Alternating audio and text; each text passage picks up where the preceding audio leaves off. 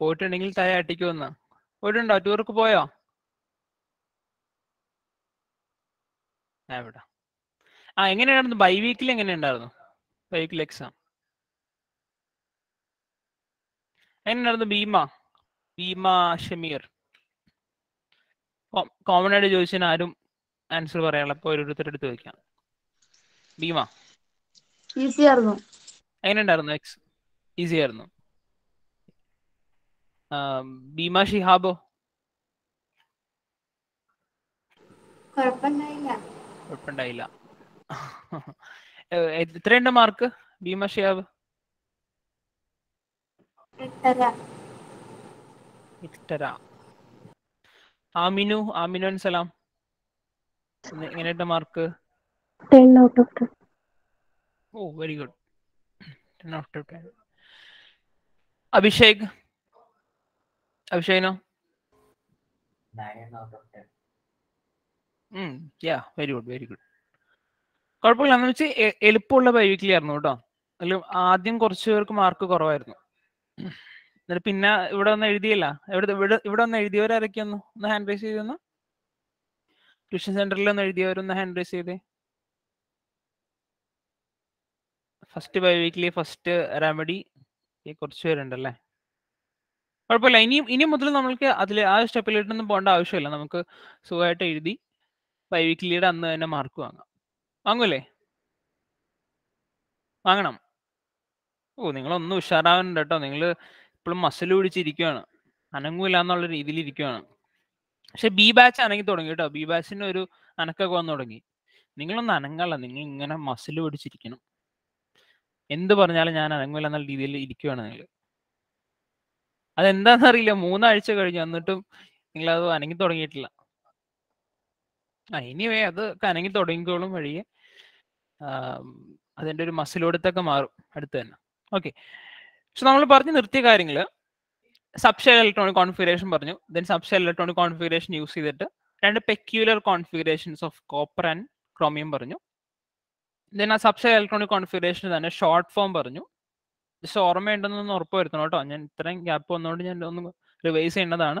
വേണമെങ്കിൽ മറിച്ച് നോക്കിക്കോ, ഞാൻ പറഞ്ഞ കാര്യങ്ങളൊക്കെ ഇല്ലെന്ന് നോക്കിക്കോ ഒന്ന്. Short form of subshell electronic configuration ചെയ്തു. നിങ്ങളുടെ ബാച്ചിൽ ഞാൻ മിക്കവരിലും കണ്ട ഒരു മിസ്റ്റേക്കാണ്, കോമ ഇട്ടു കേട്ടോ.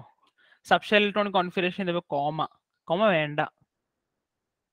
സബ്ഷെൽ ഇലക്ട്രോണിക് കോൺഫിഗറേഷന് കോമ വേണ്ട. കോമ വേണ്ടത് സാധാ ഇലക്ട്രോണിക് കോൺഫിഗറേഷൻ ആണ്. 287 അങ്ങനത്തെ കോൺഫിഗറേഷൻ ആണ് കോമ വേണ്ടത്. ഇതിന് കോമ വേണ്ട കേട്ടോ, അതൊന്ന് ശ്രദ്ധിച്ചോ.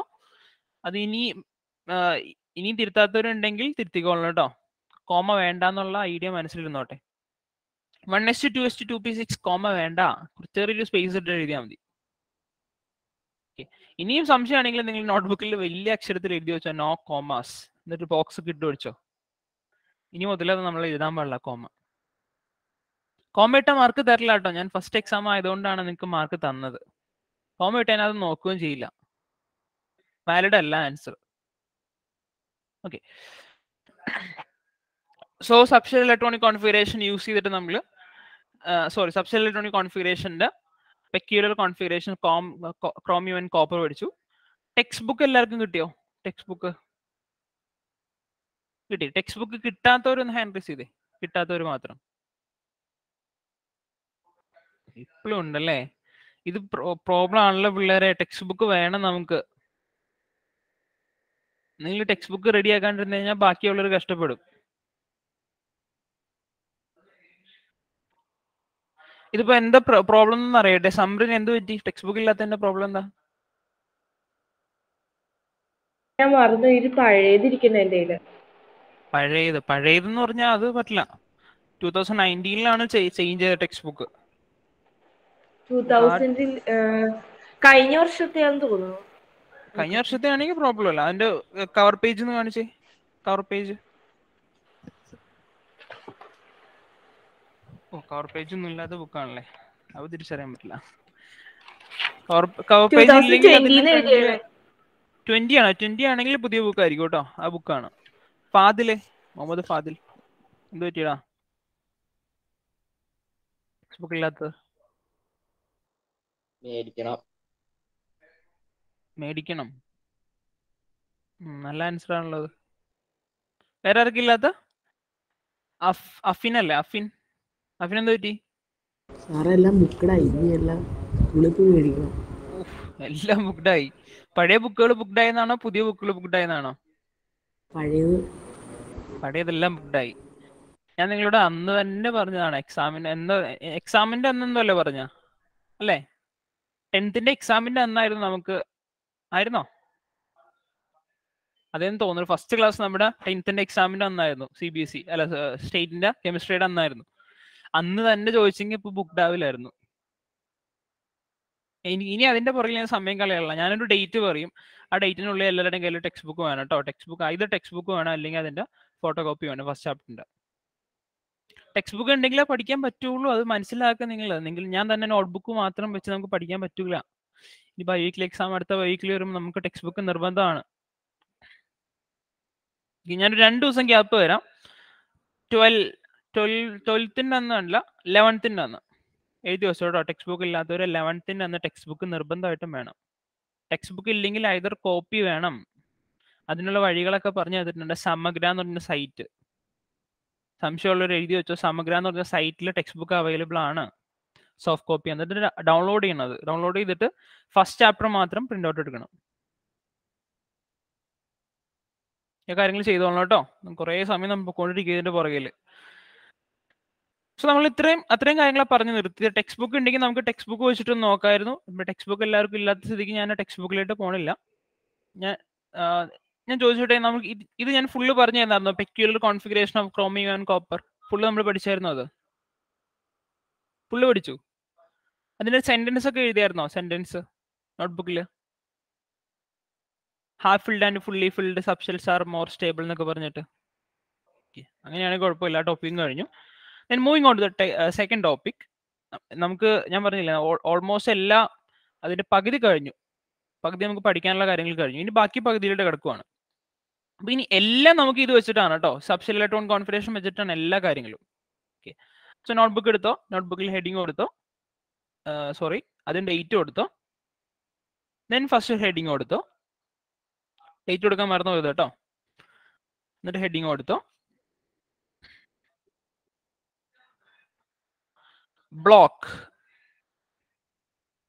ബ്ലോക്സ്, കോമ,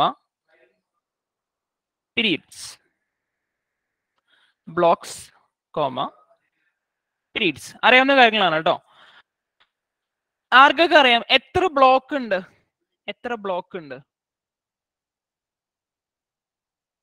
ഞാൻ സംസാരിക്കുന്നത് പീരിയോഡിക് ടേബിളിനെ കുറിച്ചാണ്. പീരിയോഡിക് ടേബിളിൽ എത്ര ബ്ലോക്സ് ഉണ്ട്? കൈ കൊണ്ട് കാണിച്ചാൽ മതി. എല്ലാവർക്കും കൈ കൊണ്ട് കാണിക്കാം. പീരിയോഡിക് ടേബിളിൽ എത്ര ബ്ലോക്സ് അവൈലബിൾ ആണ്? 4 ബ്ലോക്സ് ഉണ്ട് കേട്ടോ. കുറെ പേർക്ക് സംശയമാണ്. ഇനി സംശയമാണെങ്കിൽ ഞാൻ അതിനും വഴിയുണ്ട്. ടെക്സ്റ്റ് ബുക്ക് ഇല്ലാത്തതുകൊണ്ടാണ് കേട്ടോ എന്നെ കഷ്ടപ്പെടുത്തുന്നത് നിങ്ങൾ. 11-ാം തീയതിക്ക് ശേഷം ടെക്സ്റ്റ് ബുക്ക് ഇല്ലെങ്കിൽ ഞാൻ ക്ലാസ്സിൽ എടുത്തില്ല കേട്ടോ. എനിക്ക് ഇരട്ടി പണിയത്. നിങ്ങൾ ടെക്സ്റ്റ് ബുക്ക് ഇല്ലെങ്കിൽ ഞാൻ ആ ടെക്സ്റ്റ് ബുക്കിന്റെ ഒരു പ്രിന്റ് ഔട്ട് ഒക്കെ നിങ്ങൾക്ക് കാണിച്ചു തന്നാലേ നിങ്ങൾക്ക് മനസ്സിലാവുള്ളൂ പറഞ്ഞ കാര്യങ്ങൾ.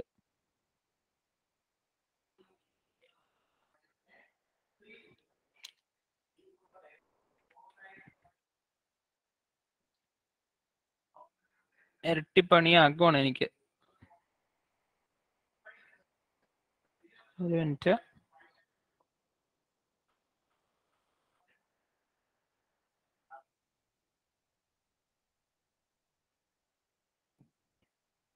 കേട്ടോ.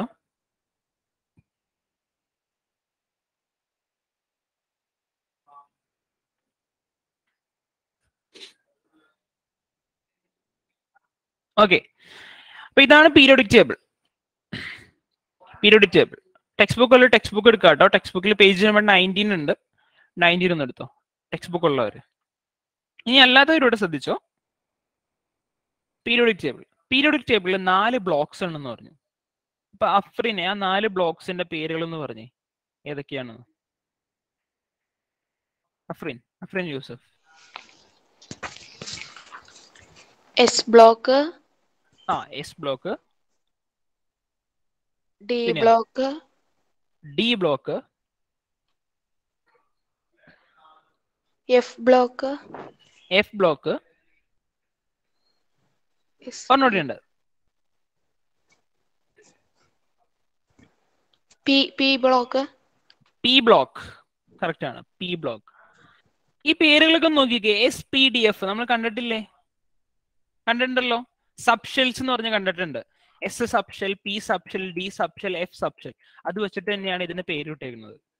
നമ്മൾ പഠിക്കുന്ന ആ സബ്ഷെൽ ഇലക്ട്രോണിക് കോൺഫിഗറേഷൻ വെച്ചിട്ടാണ്, സബ്ഷെൽസിന്റെ പേരുകൾ വെച്ചിട്ടാണ് ബ്ലോക്സിന് പേരിട്ടേക്കുന്നത്. 4 ബ്ലോക്സ് ഉണ്ട്. S block, P block, D block, F block. എനിക്ക് തോന്നുന്നത് നിങ്ങൾ 9th പഠിക്കണ്ടോ? എനിവേ നമുക്കത് നോക്കണ്ട. പഠിച്ചിട്ടുണ്ട്. ഇനിയിപ്പോ പഠിച്ചിട്ടില്ലെങ്കിൽ ഇപ്പൊ നോക്കിക്കോ. S block, P block, D block, F block. നമുക്ക് ഇതിനൊന്ന് അറേഞ്ച് ചെയ്യണം. പീരിയോഡിക് ടേബിളിൽ കുറെ എലമെന്റ്സ് ഉണ്ടല്ലോ, 118 എലമെന്റ്സ് ഉണ്ടല്ലോ. കറന്റ് 118 എലമെന്റ്സ് ഡിസ്കവർ ചെയ്തിട്ടുണ്ട്. അപ്പൊ ഇവരൊന്ന് നമുക്ക് സ്പ്ലിറ്റ് ചെയ്യണം. S ബ്ലോക്കിൽ കുറച്ചൊരു മാറ്റി വെക്കണം, P ബ്ലോക്കിൽ കുറച്ചൊരു മാറ്റി വെക്കണം, D ബ്ലോക്കിൽ കുറച്ചൊരു മാറ്റി വെക്കണം, F ബ്ലോക്കിൽ കുറച്ചൊരു മാറ്റി വെക്കണം. ഇത് ഏറ്റവും ഈസി ആയിട്ട് നമുക്ക് മാറ്റാൻ പറ്റുന്ന ഒരാളാണ് കേട്ടോ F ബ്ലോക്ക്. ഈ താഴെ കിടക്കുന്ന 2 ഇത് കണ്ടോ, റോസ് കണ്ടോ? 2 റോസ് കണ്ടോ? നിങ്ങൾ പഠിച്ചിട്ടുണ്ട്, ലാന്തനോയിഡ്സും ആക്ടിനോയിഡ്സും പഠിച്ചിട്ടുണ്ട്. ഈ 2 ബ്ലോക്സ് ആണ്, ഈ 2 റോസ് ആണ് F ബ്ലോക്ക്. ഇതാണ് F ബ്ലോക്ക്. അപ്പൊ F ബ്ലോക്ക് കഴിഞ്ഞു. F ബ്ലോക്കിനെ കുറിച്ച് നമുക്ക് അധികം പഠിക്കാനില്ല കേട്ടോ. F ബ്ലോക്കിന്റെ ചെറിയൊരു ടോപ്പിക് മാത്രമേ നമുക്ക് ഈ ചാപ്റ്ററിൽ വരുന്നുള്ളൂ. ബാക്കിയുള്ളവരെ കുറിച്ച് പഠിക്കാനുള്ളത് ശ്രദ്ധിച്ചു കേട്ടോ. അടുത്ത S ബ്ലോക്ക്. ഇതിൽ S ബ്ലോക്ക് എത്രയാണെന്ന് ആർക്ക് പറയാൻ പറ്റും? കൈവക്കിക്കുന്നു. S ബ്ലോക്ക് എവിടെ മുതൽ എവിടം വരെയാണ്? ആർക്ക് പറയാൻ പറ്റും? സംശയമാണ്. ആർക്കും അറിയില്ലേ?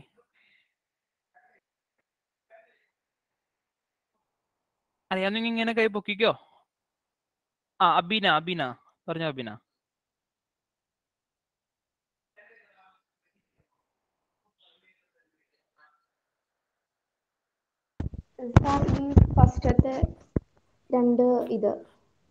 ഫസ്റ്റത്തെ 2 എവിടെ മുതൽ എവിടം വരെ പറഞ്ഞോ? ഹൈഡ്രോജൻ മുതൽ റാൻഡം വരെ. ഹൈഡ്രജൻ മുതൽ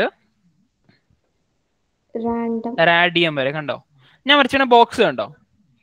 hydrogen, lithium, sodium, beryllium, magnesium, potassium, calcium, rubidium, strontium, അങ്ങനെ അത്രയും റൗണ്ട്.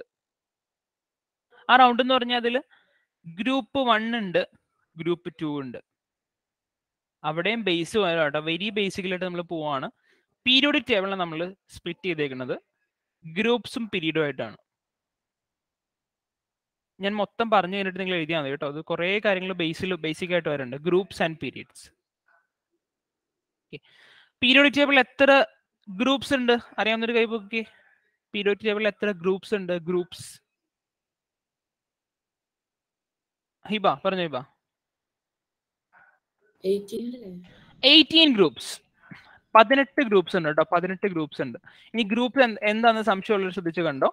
ഈ ഗ്രൂപ്പ് 1 എഴുതിക്കണോ മുകളിൽ 1 2 3 4 5 6 7 8 9 10 11 12 13 14 15 16 17 18 18 ഗ്രൂപ്പ്സ് ഉണ്ട്. 18 ഗ്രൂപ്പ്സ് എന്ന് പറഞ്ഞാൽ നിങ്ങൾ ഈ കോളംസ് ആണ്, മുകളിൽ താഴത്തോട്ട്. കണ്ടോ? 1 എന്ന് പറഞ്ഞു കഴിഞ്ഞാൽ അതിൻ്റെ ഹൈഡ്രജൻ മുതൽ ഫ്രാൻഷ്യം വരെ, മുകളിൽ താഴത്തോട്ട്. 2 എന്ന് പറഞ്ഞാൽ ബെറിലിയം മുതൽ റേഡിയം വരെ, താഴത്തോട്ട്. 3 എന്ന് പറഞ്ഞാൽ സ്കാൻഡിയം മുതൽ ആക്ടീനിയം വരെ. ഓക്കെ, ഇങ്ങനെ താഴത്തോട്ട് കേട്ടോ. 18 എന്ന് പറഞ്ഞു കഴിഞ്ഞാൽ HE മുതൽ OG വരെ. ഇതാണ് ഗ്രൂപ്പ്സ്. ഇനി എത്ര പീരീഡ്സ് ഉണ്ട്? ഇതെല്ലാവർക്കും കൈകൊണ്ട് കാണിക്കാം. എത്ര പീരീഡ്സ് ഉണ്ട്? കൈകൊണ്ട് കാണിച്ചേ. എത്ര പീരീഡ്സ് അറിയാവുന്നവരൊക്കെ കൈകൊണ്ട് കാണിച്ചോ കേട്ടോ. എത്ര പീരീഡ്സ്? യെസ്, 7 പീരീഡ്സ് ഉണ്ട് കേട്ടോ. 7 പീരീഡ്സ് ഉണ്ട്. ഗ്രൂപ്പ്സ് എന്ന് പറയുന്നത് കോളംസ് ആണെങ്കിൽ പീരീഡ്സ് എന്ന് പറയുന്നത് റോസ് ആണ് കേട്ടോ. റോ എന്ന് പറഞ്ഞാൽ ഇത് ഒന്നാമത്തെ പീരീഡ് ആണ്. ഒന്നാമത്തെ പീരീഡിൽ ആരൊക്കെ ഉണ്ട്? ഹൈഡ്രജനും ഉണ്ട്, ഹീലിയം ഉണ്ട്. ദെൻ സെക്കൻഡ് പീരീഡ് ഇവിടെ എഴുതിയുണ്ട് കേട്ടോ. 1 2 3 4 5 6 7 8 ഇല്ല, 7 വരെ ഉള്ളൂ. അപ്പൊ കുറച്ച് പേർക്ക് സംശയം ഉണ്ടാവും. ഞാൻ സംശയം തന്നെ ഞാൻ പറയുവാണ്, നിങ്ങൾ ചോദിക്കാത്തതുകൊണ്ടേ. ഒരു മിനിറ്റ് കേട്ടോ.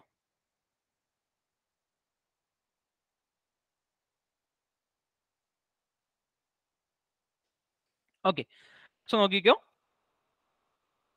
കുറച്ച് പേർക്ക് സംശയം വരാൻ ചാൻസ് ഉള്ളതാണ്, നിങ്ങൾ ചോദിച്ചിട്ടില്ല. ഇനിയും ഞാൻ നേരത്തെ തന്നെ പറയുവാണത്. F ബ്ലോക്ക് ഈ എഫ് ബ്ലോക്കിന് നമ്പർ ഇട്ടിട്ടില്ലല്ലോ, നമ്മൾ ഒരു നമ്പർ ഇട്ടിട്ടില്ലല്ലോ, നോക്കിക്കൊന്ന്. പീരീഡിന്റെ ഗ്രൂപ്പിന്റെ വല്ല നമ്പർ ഇട്ടിട്ടുണ്ടോ? നിങ്ങൾ ഇല്ലെങ്കിൽ ഇല്ലാന്ന് കാണിച്ചോട്ടോ, കൈ കൊണ്ടോ തലയും കൊണ്ടോ കാണിച്ചോ. ഇട്ടിട്ടുണ്ടോ? നമ്പർ വല്ല ഇട്ടിട്ടുണ്ടോ? ഇട്ടിട്ടുണ്ടോ? ഒന്ന് അനക്കി എടുക്കട്ടെ നിങ്ങളൊന്ന്. ഇല്ല, നമ്പർ ഒന്നും ഇട്ടിട്ടില്ല. ഈ വരുന്ന ആൾക്കാരില്ലേ, ഈ 58 മുതൽ നമ്പർ ശ്രദ്ധിക്കണം കേട്ടോ. 58 അറ്റോമിക് നമ്പർ 58 മുതൽ അറ്റോമിക് നമ്പർ 103 വരെ. ഇനി നിങ്ങൾ ആ പീരിയോഡിക് ടേബിളിൽ അകത്തോട്ട് നോക്കിക്കേ. പീരിയോഡിക് ടേബിളിനകത്ത് അറ്റോമിക് നമ്പർ 52 എവിടെയാ നോക്കിക്കേ. 52 ശ്രദ്ധിച്ചു നോക്ക്. 52 നോക്കിക്കേ. 52 എന്ന് പറഞ്ഞ ഇവിടെ 52 അല്ല 57 കേട്ടോ. കണ്ടോ? എല്ലേ ലന്താനം കണ്ടോ? ലന്താനം എല്ലേ കഴിഞ്ഞിട്ട് 57 കഴിഞ്ഞിട്ട് പിന്നെ ഏതാ വന്നേക്കണത്? ഇവിടെ 72 വന്നേക്കണത് കണ്ടോ? 72 57 കഴിഞ്ഞിട്ട് 72 അതിന്റെ അകത്ത് വന്നേക്കുന്നത്. അപ്പൊ അത്രയും ആൾക്കാരാണ് 58 മുതൽ 71 വരെയുള്ള ആൾക്കാരാണ് അവിടെ ഉള്ളത്. അവിടെ സ്ഥലം ഇല്ലാത്തതുകൊണ്ട് താഴത്തോട്ട് മാറ്റി വെച്ചേക്കണതാണ്. മനസ്സിലായോ പറഞ്ഞത്? എഫ് ബ്ലോക്കിൽ 2 റോസ് ഉണ്ട്. എഫ് ബ്ലോക്ക് എന്ന് പറയുന്നത് അത് ശരിക്കും വരേണ്ടത് ഇതിന്റെ അകത്ത് തന്നെയാണ്. സ്ഥലം ഇല്ലാത്തതുകൊണ്ട് മാറ്റി വെച്ചേക്കണതാണ്. ഇനി എവിടെ ഇരിക്കണേന്ന് നിങ്ങൾ ശ്രദ്ധിച്ചു കണ്ടോ?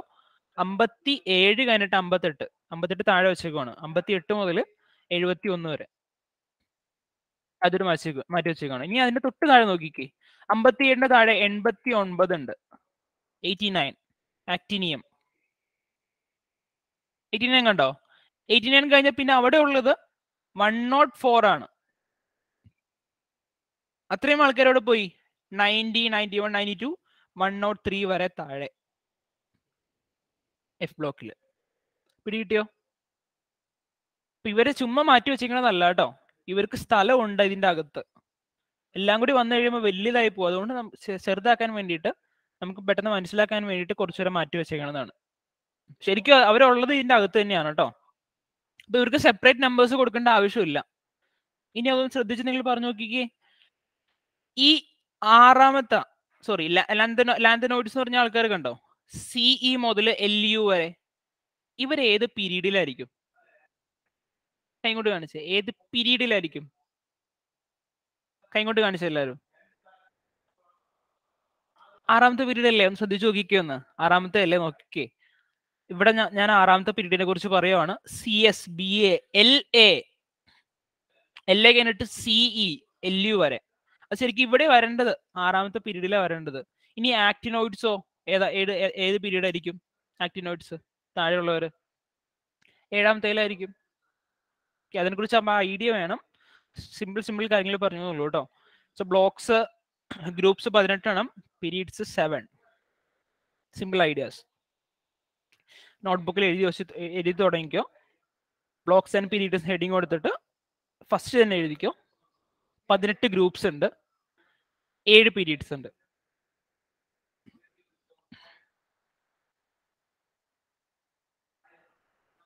ഓക്കെ. ഇനി എല്ലാ ഗ്രൂപ്പ്സിനും ഓരോ പേരുകളുണ്ട്. അതാരെങ്കിലും ഓർക്കുന്നുണ്ടോ? ഓരോ ഗ്രൂപ്പ്സിനും പേരുകളുണ്ട്. ഓർക്കുന്ന ആരെങ്കിലും ഒന്ന് കൈ പൊക്കിക്കേ.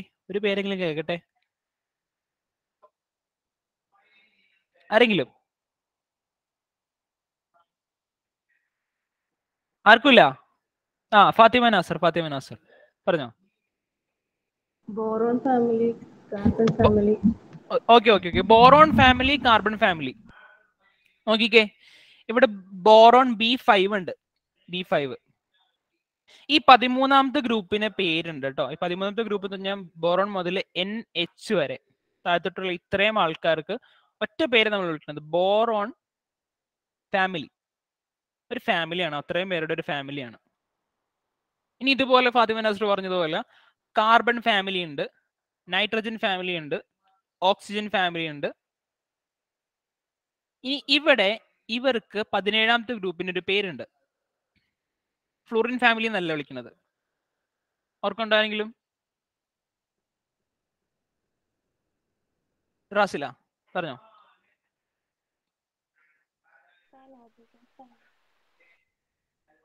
കേട്ടില്ല. കുറച്ചുകൂടി ഉറക്ക പറ. നോബിൾ ഗ്യാസ് അല്ല, നോബിൾ ഗ്യാസ് വേറെയാണ് കേട്ടോ. നോബിൾ ഗ്യാസ് പേരുണ്ട്. നോബിൾ ഗ്യാസ് എന്ന് പറഞ്ഞ ഈ അവസാനമുള്ള ആൾക്കാരാണ്, HE മുതൽ OG വരെ, അവരാണ് നോബിൾ ഗ്യാസ്. അവരെ കുറിച്ച് നമ്മൾ ഇന്നലെ പറഞ്ഞു, കഴിഞ്ഞ ക്ലാസ്സിൽ പറഞ്ഞു. നോബിൾ ഗ്യാസ് 17ാമത്തെ ഗ്രൂപ്പിന് ഒരു പേരുണ്ട്.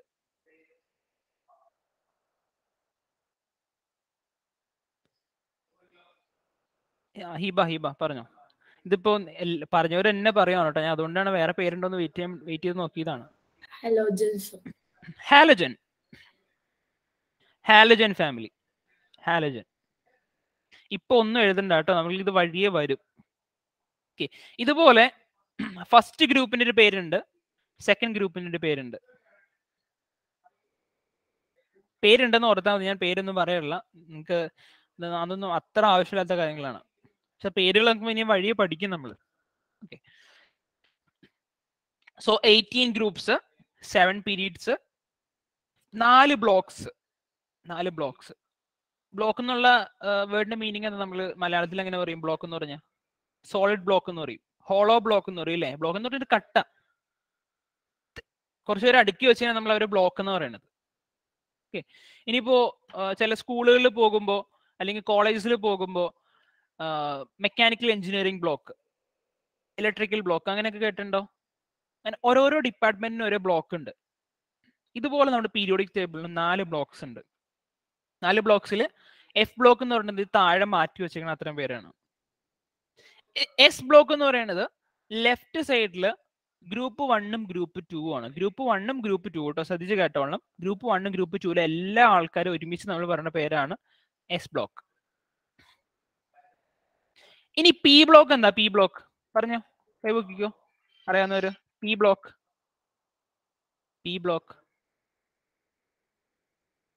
അറിയാവുന്നവരൊന്ന് കൈ പൊക്കിക്ക്, ഞാൻ ആർക്കൊക്കെ അറിയാൻ നോക്കട്ടെ ഒന്ന്. മാഹിൻ പറഞ്ഞു. മാഹിനെ, P ബ്ലോക്ക്. സാർ 3 to 12 ആണോ? 3 to 12 3 to 12 അല്ല, പക്ഷെ 3 to 12 ഒരു ബ്ലോക്കാണ്. 3 മുതൽ 12 വരെയുള്ള ഇത്രയും ആൾക്കാർ ഒരു ബ്ലോക്കാണ്. അത് P അല്ലെങ്കിൽ പിന്നെ ഏതായിരിക്കും? P അല്ല, അപ്പൊ ഏതായിരിക്കും? D ആണ് കേട്ടോ. അതിന്റെ പേര് D എന്നാണ്. ഈ 3ാമത്തെ ഗ്രൂപ്പ് മുതൽ 12ാമത്തെ ഗ്രൂപ്പ് വരെയുള്ള ആൾക്കാരെ നമ്മൾ വിളിക്കുന്ന പേരാണ് D ബ്ലോക്ക് എലമെന്റ്സ്. ഇനി ബാക്കിയുള്ളവർ നോക്കിക്കേ. ബാക്കിയുള്ളവർ പറഞ്ഞാൽ 13 മുതൽ 13 മുതൽ ആകെ കൊള്ളായില്ലേ വരച്ച് 13 മുതൽ 18 വരെ അത്രയും ആൾക്കാർ P ബ്ലോക്ക് ആയിരിക്കും. P block. അപ്പൊ നിങ്ങൾ ചെയ്യേണ്ട കാര്യം, നിങ്ങൾ താഴെ ഇത് എടുത്ത് വരയ്ക്കാൻ പറ്റില്ലല്ലോ. ഇപ്പൊ ടെക്സ്റ്റ് ബുക്ക് ഉള്ളവർ ടെക്സ്റ്റ് ബുക്ക് ഒന്ന് പേജ് നമ്പർ 16 എടുത്ത ടെക്സ്റ്റ് ബുക്ക് ഉള്ളവർ പേജ് നമ്പർ 16 എടുത്തോ. പേജ് നമ്പർ 60 കൃത്യം കൊടുത്തിട്ടുണ്ട് S block, P block, D block, F block ഏതാണെന്ന്. ഇതാണ് കേട്ടോ. ഇതിപ്പോ ഒരു മിനിറ്റ്, ഇങ്ങനെ കാണിച്ചാൽ കാണാൻ പറ്റൂല. അത് ഈ എഫക്റ്റ് ഇട്ടേക്കോണ്ടേ വേറെ എന്തെങ്കിലും ഒബ്ജക്റ്റ് കാണിച്ചാൽ അതിനെ ഇത് റിമൂവ് ചെയ്തോളും, ബാക്ക്ഗ്രൗണ്ട് ആണെന്ന് ഓർത്തിട്ട്. എനിക്ക് ബുക്ക് വെച്ച് കാണിച്ചു തരാൻ പറ്റില്ല. ഇപ്പോൾ ടെക്സ്റ്റ് ബുക്ക് ഇല്ലാത്തവർ എഴുതി വെച്ചോ, പേജ് നമ്പർ 16 എന്ന് എഴുതി വെച്ചോ. ആ നോട്ട്ബുക്കിൽ തന്നെ പേജ് നമ്പർ 60 ഉള്ളത്. ഇതൊക്കെയാണ് 4 ബ്ലോക്സ്. 4 ബ്ലോക്സിനെ അറേഞ്ച് ചെയ്തേക്കുന്നത് ഇങ്ങനെയൊക്കെയാണ്. ഇനി സംശയമുള്ളവർ ഇനി വരച്ചൊക്കെ വെച്ചോ കേട്ടോ, പിന്നീട്, ഇപ്പോഴല്ല. ഇപ്പൊ ഒരു ഐഡിയ കിട്ടിയില്ലേ? അപ്പൊ ഒന്ന് നോട്ട്ബുക്കിൽ ഞാൻ പറയുന്ന കാര്യങ്ങളൊന്ന് എഴുതിക്കോ. S ബ്ലോക്ക് എഴുതിക്കോ. S block. S എഴുതിയിട്ട് നമ്മളൊരു ഹൈഫൺ ഇടാറുണ്ട് കേട്ടോ. S ഹൈഫൺ ബ്ലോക്ക് എന്ന് എഴുതാറ്. S block. S ബ്ലോക്കിൽ നിങ്ങൾ എഴുതേണ്ടത് group 1 and 2. Group 1 and 2. S block എന്ന് പറഞ്ഞാൽ ഗ്രൂപ്പ് 1ഉം ഗ്രൂപ്പ് 2ഉം ആണ്. എഴുതി ഇതുപോലെ എല്ലാം എഴുതിക്കോ. P ബ്ലോക്ക് എന്ന് പറഞ്ഞാൽ ഏതാന്ന് എഴുതിക്കോ. D ബ്ലോക്ക് എന്ന് പറഞ്ഞാൽ ഏതാന്ന് എഴുതിക്കോ. then finally F ബ്ലോക്ക് അത് എഴുതിക്കോ.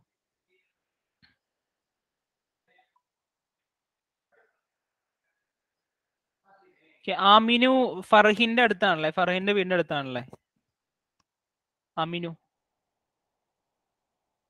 അല്ല, അതെ അതെ. ആ ആ ഞാൻ ഫർഹിനെ കണ്ടായിരുന്നു. ഏത് സ്കൂളിലാണ് ആമിനു? ഞാനിപ്പോ saint അഗസ്റ്റ്യൻസില്. Saint Augustine's. Okay okay.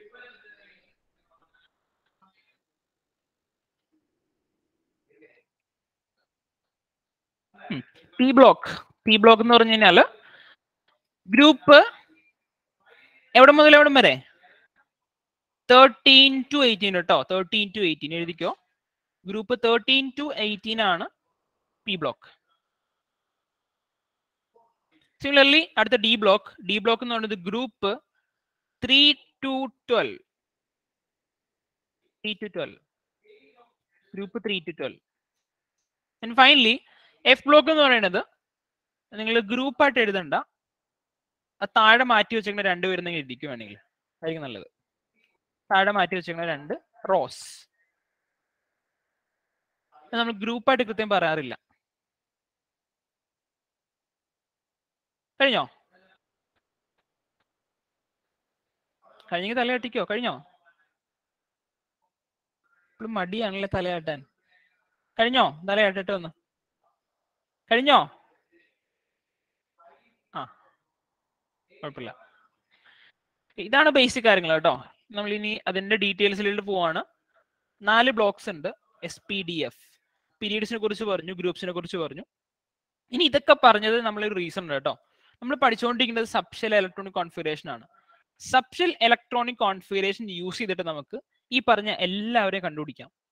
ഏത് ബ്ലോക്കാന്ന് കണ്ടുപിടിക്കാം, ഏത് പീരീഡ് ആണെന്ന് കണ്ടുപിടിക്കാം, ഏത് ഗ്രൂപ്പാന്ന് കണ്ടുപിടിക്കാം. ഈ 3 കാര്യങ്ങൾ നമുക്ക് സബ്ഷെൽ ഇലക്ട്രോണിക് കോൺഫിഗറേഷൻ യൂസ് ചെയ്തിട്ട് കണ്ടുപിടിക്കാൻ പറ്റും. ഫോർ എക്സാമ്പിൾ, ഫസ്റ്റ് വൺ, നമുക്ക് ഏതെങ്കിലും ഒരു സബ്ഷെൽ ഇലക്ട്രോണിക് കോൺഫിഗറേഷൻ എടുക്കാം. ഓക്സിജൻ 8. റോസ്മേരി ഒന്ന് പറഞ്ഞു. റോസ്മേരി, ഇതിന്റെ subshell electronic configuration. 2, 6. Subshell electronic configuration. 1s2. 1s2. 2s2. 2s2. 2p4. 2p4. ഇനി നിങ്ങളോട് മറ്റേതാരും ചോദിക്കില്ല കേട്ടോ. ഇലക്ട്രോണിക് കോൺഫിഗറേഷൻ ആദ്യം ചോദിക്കില്ല, നമുക്കത് പഠിക്കാനില്ല. ഇതാണ് പഠിക്കാനുള്ളത്. ഇനി വെറുതെ ഇലക്ട്രോണിക് കോൺഫിഗറേഷൻ പറഞ്ഞാലും ഇത് എഴുതിക്കോളാം. ഓക്കെ അല്ലേ? വെറുതെ നിങ്ങളോട് ഇലക്ട്രോണിക് കോൺഫിഗറേഷൻ എഴുതാൻ പറഞ്ഞാലും ഇതാണ് എഴുതേണ്ടത്. ഇനി മറ്റേ കാര്യം നിങ്ങൾ മറന്നു കളഞ്ഞോ, നമുക്കിനി ആവശ്യമില്ല അത്. അത് വേണമെങ്കിൽ ഇതിൽ നിന്ന് എഴുതേണ്ട രീതിയിൽ നമുക്ക് എഴുതാം. ആദ്യം സബ്ഷെൽ ഇലക്ട്രോണിക് കോൺഫിഗറേഷൻ എഴുതിയിട്ട് വേണമെങ്കിൽ ഇലക്ട്രോണിക് കോൺഫിഗറേഷൻ എഴുതുന്ന കാര്യം പഠിച്ചു വെക്കാം. ആദ്യം തന്നെ ഇലക്ട്രോണിക് കോൺഫിഗറേഷൻ എഴുതുന്ന കാര്യം നിങ്ങൾ ഇനി മറന്നോ, നമുക്ക് ഇനി ഇതിന്റെ ആവശ്യമില്ല, ഒരിക്കലും ആവശ്യമില്ല. സോ ഇതാണ് ഓക്സിജന്റെ സബ്ഷെൽ ഇലക്ട്രോണിക് കോൺഫിഗറേഷൻ. ഞാൻ ഇതിന് എക്സ്പ്ലനേഷൻ തന്നെയില്ല, നമ്മൾ കുറെ പഠിച്ചിട്ടുണ്ട്. അത് കഴിഞ്ഞ ഒരാഴ്ച ഫുള്ള്, ലാസ്റ്റ് വീക്കിൽ ഫുള്ള് ഇതാ പഠിച്ചത്. ഇതിൽ നിന്ന് നമുക്ക് ബ്ലോക്ക് കണ്ടുപിടിക്കാൻ പറ്റും, പീരീഡ് കണ്ടുപിടിക്കാൻ പറ്റും, ഗ്രൂപ്പ് കണ്ടുപിടിക്കാൻ പറ്റും. ചെക്ക് ചെയ്ത് നോക്കുക. ഓക്സിജന്റെ ഞാൻ കോൺഫിഗറേഷൻ എഴുതി വന്നപ്പോൾ അവസാനം ഇലക്ട്രോൺ ഫില്ല് ചെയ്തത് ഏതിലാ? 2pയിലാണല്ലോ. 2pയിലല്ലേ ഫില്ല് ചെയ്തത്? 2pയിൽ ആരുണ്ട്? പി ഉണ്ട്. പി ഇല്ലേ? അതുകൊണ്ട് പി ഉള്ളത് കൊണ്ട് നമുക്ക് പറയാം ഓക്സിജൻ പി ബ്ലോക്ക് എലമെന്റ് ആണ്. അല്ലേന്ന് നോക്കിക്കേ, ഓക്സിജൻ എവിടെ കിടക്കണേന്ന് നോക്കിക്കേ ഒന്ന്. പി ബ്ലോക്കിലാണ്. ടെക്സ്റ്റ് ബുക്ക് ഉള്ളവർക്ക് പറ്റുള്ളൂ കേട്ടോ. ടെക്സ്റ്റ് ബുക്ക് ഇല്ലാത്തവർക്ക് ഇവിടെ വേണമെങ്കിൽ നോക്കാം. തൽക്കാലത്തേക്ക് ഇവിടെ നോക്കാം. ടെക്സ്റ്റ് ബുക്ക് ഇല്ലാത്തവർ ഓക്സിജൻ നോക്കിക്കോ ഒന്ന്. O8 ഉണ്ടോ? എവിടെ എടുക്കണം? പി ബ്ലോക്കിൽ എടുക്കണം O8. ഒരു കാര്യം നമുക്ക് പഠിക്കാൻ എളുപ്പമാണ്. അപ്പോൾ ബ്ലോക്ക് കണ്ടുപിടിക്കാൻ എളുപ്പമാണ്. ലാസ്റ്റ് ഇലക്ട്രോൺ ഫിൽ ചെയ്ത സബ്ഷെൽ ഏതാ നോക്കണം. ആ സബ്ഷെൽ ആയിരിക്കും അതിന്റെ ബ്ലോക്ക്. അപ്പൊ ഇത് പി ബ്ലോക്ക് ആണ്. ഇനി ഇതിന്റെ പീരീഡ് കണ്ടുപിടിക്കാം കേട്ടോ. പീരീഡ് കണ്ടുപിടിക്കാൻ പറ്റും. ഇവിടെ നോക്കിക്കേ, അവസാനം ഇലക്ട്രോൺ ഫിൽ ചെയ്തത് 2pയിലാണല്ലോ. 2pയിൽ 2 ഉണ്ടല്ലോ. 2 ഇത് സെക്കൻഡ് പീരീഡ് ആയിരിക്കും. ഒന്ന് നോക്കിക്കോ ഒന്ന്. സെക്കൻഡ് പീരീഡ് അല്ലേന്ന് നോക്കിക്കോ ഒന്ന്. എനിക്ക് മനസ്സിലായില്ല. പറഞ്ഞുതരാം, ഡീറ്റെയിൽ ആയിട്ട് പറഞ്ഞുതരാം.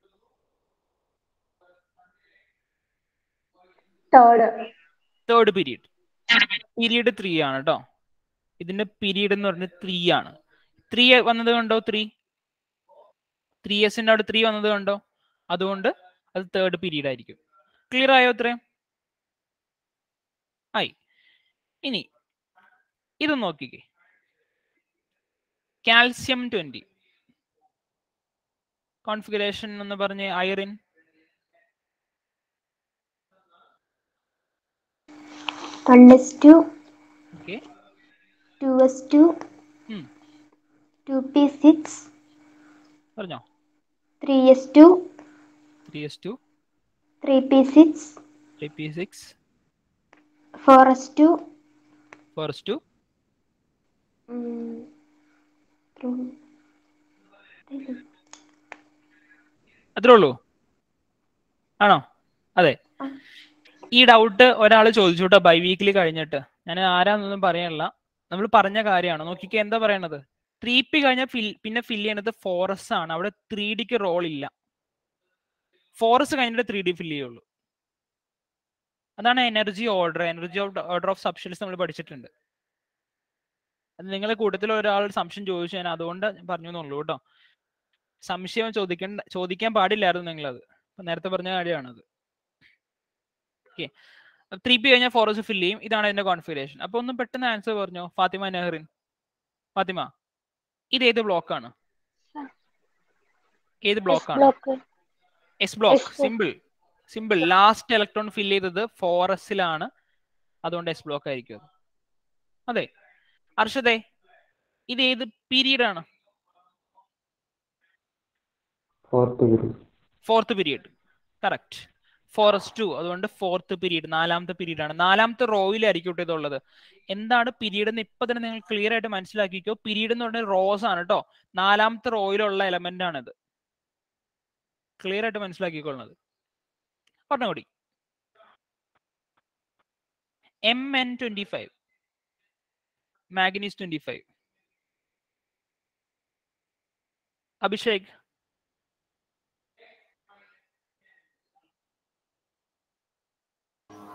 Yes, പറഞ്ഞോ. 1s2, 2s2, 2p6, 3s2, 3p6, 4s2, 3d5. 4S2 3d5. 3d5. ഞാനിപ്പോ എഴുതി കണ്ടോ? ഇങ്ങനെ എഴുതുവാണെങ്കിൽ നിങ്ങൾക്ക് എളുപ്പം ഉണ്ടാവും കേട്ടോ. 2 പ്രാവശ്യം എഴുതേണ്ട വരില്ല. 3P കഴിഞ്ഞ് ഞാൻ കുറച്ച് സ്ഥലം ഇട്ടിട്ട് 4S എഴുതി, പിന്നെ 3D എഴുതി. ക്ലിയർ അല്ലേ? അതെ. അപ്പോ ഇതിന്റെ ആൻസർ ആരോ പറയും? അഫ്നിത, ഇത് ഏത് ബ്ലോക്കാണ്? D block. അത് ശ്രദ്ധിച്ച് കേൾക്കണം കേട്ടോ. ലാസ്റ്റ് ഇലക്ട്രോൺ ഫില്ല് ചെയ്തതാണ് എഴുതേണ്ടത്. ചാടിക്കൊണ്ടെന്ന് ഇത് 4S എസ് കൊണ്ടെന്ന് എഴുതി വെച്ച് തെറ്റിപ്പോകും. ശ്രദ്ധിച്ച് കേൾക്കണം. ലാസ്റ്റ് ഇലക്ട്രോൺ ഫില്ല് ചെയ്തത് ഏതിലാന്ന് നോക്കണം. 4S കഴിഞ്ഞിട്ട് നമ്മൾ 3D ഫില്ല് ചെയ്തത്. അപ്പൊ 3D എടുക്കേണ്ടത്, 3D 5 എടുക്കേണ്ടത്. ആ 3D5 ഡി ആണ്. ഡി ബ്ലോക്ക് ആണ് കേട്ടോ. ഡി ബ്ലോക്ക് എലമെന്റ് ആണ്. ക്ലിയർ അല്ലേ? ഇനി ഫാത്തിമ സിയെ, ഫാത്തിമ ഏത് പീരീഡ് ആണ്? Third period. അവിടെ ചെറിയൊരു പ്രോബ്ലം വന്നു കേട്ടോ. തേർഡ് പീരീഡ് അല്ല. ശ്രദ്ധിച്ചു കേട്ടോ. തേർഡ് പീരീഡ് അല്ലാത്തതിന്റെ റീസൺ ഞാൻ പറയാം. ഇത് നോക്കിക്കേ, പീരിയോഡിക് ടേബിൾ നോക്കിക്കില്ലാലും. മാഗ്നീസ് എവിടെ കിടക്കണേ നോക്കിക്കേ. എത്രാമത്തെ റോയിലാന്ന് നോക്കിക്കോന്ന്. First റോയിൽ hydrogen helium, second റോയിൽ lithium beryllium neon വരെ, തേർഡിലെ സോഡിയം മുതൽ ആർഗൺ വരെ, ഫോർത്തില് പൊട്ടാസ്യം കാൽസ്യം അങ്ങനെ പോയി മാഗ്നീസ് ഒക്കെ ഫോർത്തിലാണ് വരണത്. ഫോർത്തില് അല്ലേ? ആണെങ്കിൽ തലയട്ടിക്കോ അല്ലേ? അതെ. ഓക്കെ, അങ്ങനെയാണ്. നോക്കിക്കേ, ഇവിടെ നിങ്ങൾക്ക് എക്സ്ട്രാ ഒരു കാര്യം കൂടി പഠിക്കേണ്ടത് ഇതാണ്. നമ്മൾ ബ്ലോക്ക് കണ്ടുപിടിക്കുമ്പോൾ 3D എടുത്തത്. ബ്ലോക്ക് കണ്ടുപിടിച്ചപ്പോൾ 3Dയിലെ ഡിയും 3Dയിലുള്ള 3 ആണ് നമ്മൾ എടുക്കാറ് സാധാരണ. പക്ഷെ പീരീഡ് കണ്ടുപിടിക്കുമ്പോൾ അങ്ങനെയല്ല ചെയ്യേണ്ടത്. പീരീഡ് കണ്ടുപിടിക്കുമ്പോൾ എന്താ ശരിക്കും അത് നോക്കണ്ടെന്ന് അറിയോ? ഹൈയസ്റ്റ്, ശ്രദ്ധിച്ച് കേട്ടോ, ഹൈയസ്റ്റ് ഷെൽ നമ്പർ ഏതാ നോക്കണം. ഹൈയസ്റ്റ് ഷെൽ നമ്പർ എന്ന് പറഞ്ഞു കഴിഞ്ഞാൽ 1s. നോക്കി, 1s ഷെൽ നമ്പർ ഏതാ? 1 ആണ്. 1s ഷെൽ നമ്പർ 1 ആണ്. 2s ഷെൽ നമ്പർ 2 ആണ്. 2p ഷെൽ നമ്പർ 2 ആണ്. ഷെൽ നമ്പർ കേട്ടോ, ഷെല്ലിന്റെ നമ്പർ. 3s ഷെൽ നമ്പർ 3 ആണ്. 3p ഷെൽ നമ്പർ 3 ആണ്. 3d ഷെൽ നമ്പർ 3 ആണ്. 4s ഷെൽ നമ്പർ 4 ആണ്. പീരീഡ് കണ്ടുപിടിക്കുമ്പോൾ നിങ്ങൾ കണ്ടുപിടിക്കേണ്ടത് ഹൈയസ്റ്റ് ഷെൽ നമ്പർ ആണ് കേട്ടോ. ഏറ്റവും കൂടിയ ഷെൽ നമ്പർ. ഇതിൽ ഏറ്റവും കൂടിയ ഷെൽ നമ്പർ ഏതാ? 1 2 3 4 ഏതാ ഏറ്റവും കൂടിയ ഷെൽ നമ്പർ? 4 ആണല്ലോ. 4 അല്ലേ? അതുകൊണ്ട് ഇതിന്റെ പീരീഡ് 4 ആയിരിക്കും കേട്ടോ. ഫോർത്ത് പീരീഡ് ആയിരിക്കും. ഇനി മുകളിൽ നോക്കിക്കോ. മുകളിൽ നമ്മൾ അത് തന്നെ കണ്ടുപിടിക്കേണ്ടത്. മുകളിൽ നോക്കിക്കോ ഒന്ന്. കാൽസ്യം കാൽസ്യം 20 പീരീഡ് കണ്ടുപിടിച്ചത് നമ്മൾ ഏതെടുത്ത ഹയസ്റ്റ് ഷെൽ നമ്പർ തന്നെ എടുത്തത്. 1 2 3 4 ഉണ്ട് ഹയസ്റ്റ് ഷെൽ നമ്പർ എടുത്തത് അല്ലേ, ഏറ്റവും കൂടിയ ഷെൽ നമ്പർ. ഓക്കെ, ഇനി ഇവിടെ നോക്കിക്കോ, മുകളിലും എം ജിയുടെ കേസിലും ഏറ്റവും കൂടിയ ഷെൽ നമ്പർ എടുത്തത് 3 അല്ലേ എടുത്തത്. 1 2 3 ഉണ്ട്, 3 എടുത്തത്. മുകളിലും അത് തന്നെ. ഓക്സിജന്റെ കേസിലും 1ഉം 2ഉം ഉണ്ട്, അതിൽ കൂടിയ ഷെൽ നമ്പർ എടുത്തത്. അപ്പൊ നോട്ട്ബുക്കിൽ കൃത്യം എഴുതി വെച്ചോ, ഞാൻ പറയുന്ന കാര്യങ്ങൾ എഴുതിക്കോ. ബ്ലോക്ക് എഴുതി കഴിഞ്ഞില്ലേ? ബ്ലോക്ക് കഴിഞ്ഞു. ഇനി പീരീഡ് എന്ന് എഴുതിക്കോ. പീരീഡ് ചെറിയ സബ് ഹെഡിങ് പീരീഡ് എന്ന് എഴുതിക്കോ. പീരീഡിന്റെ നേരെ highest shell number, highest shell number നേരെ അല്ലെങ്കിൽ താഴെ. ഹയസ്റ്റ് ഷെൽ നമ്പർ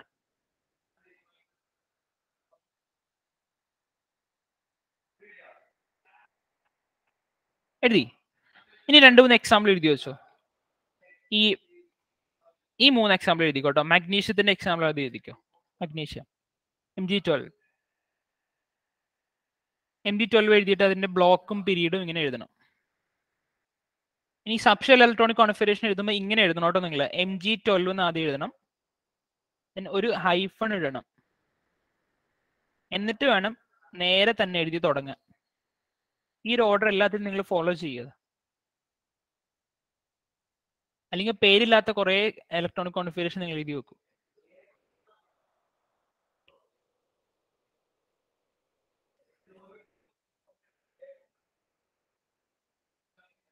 സ്കൂൾ തുടങ്ങിയോ?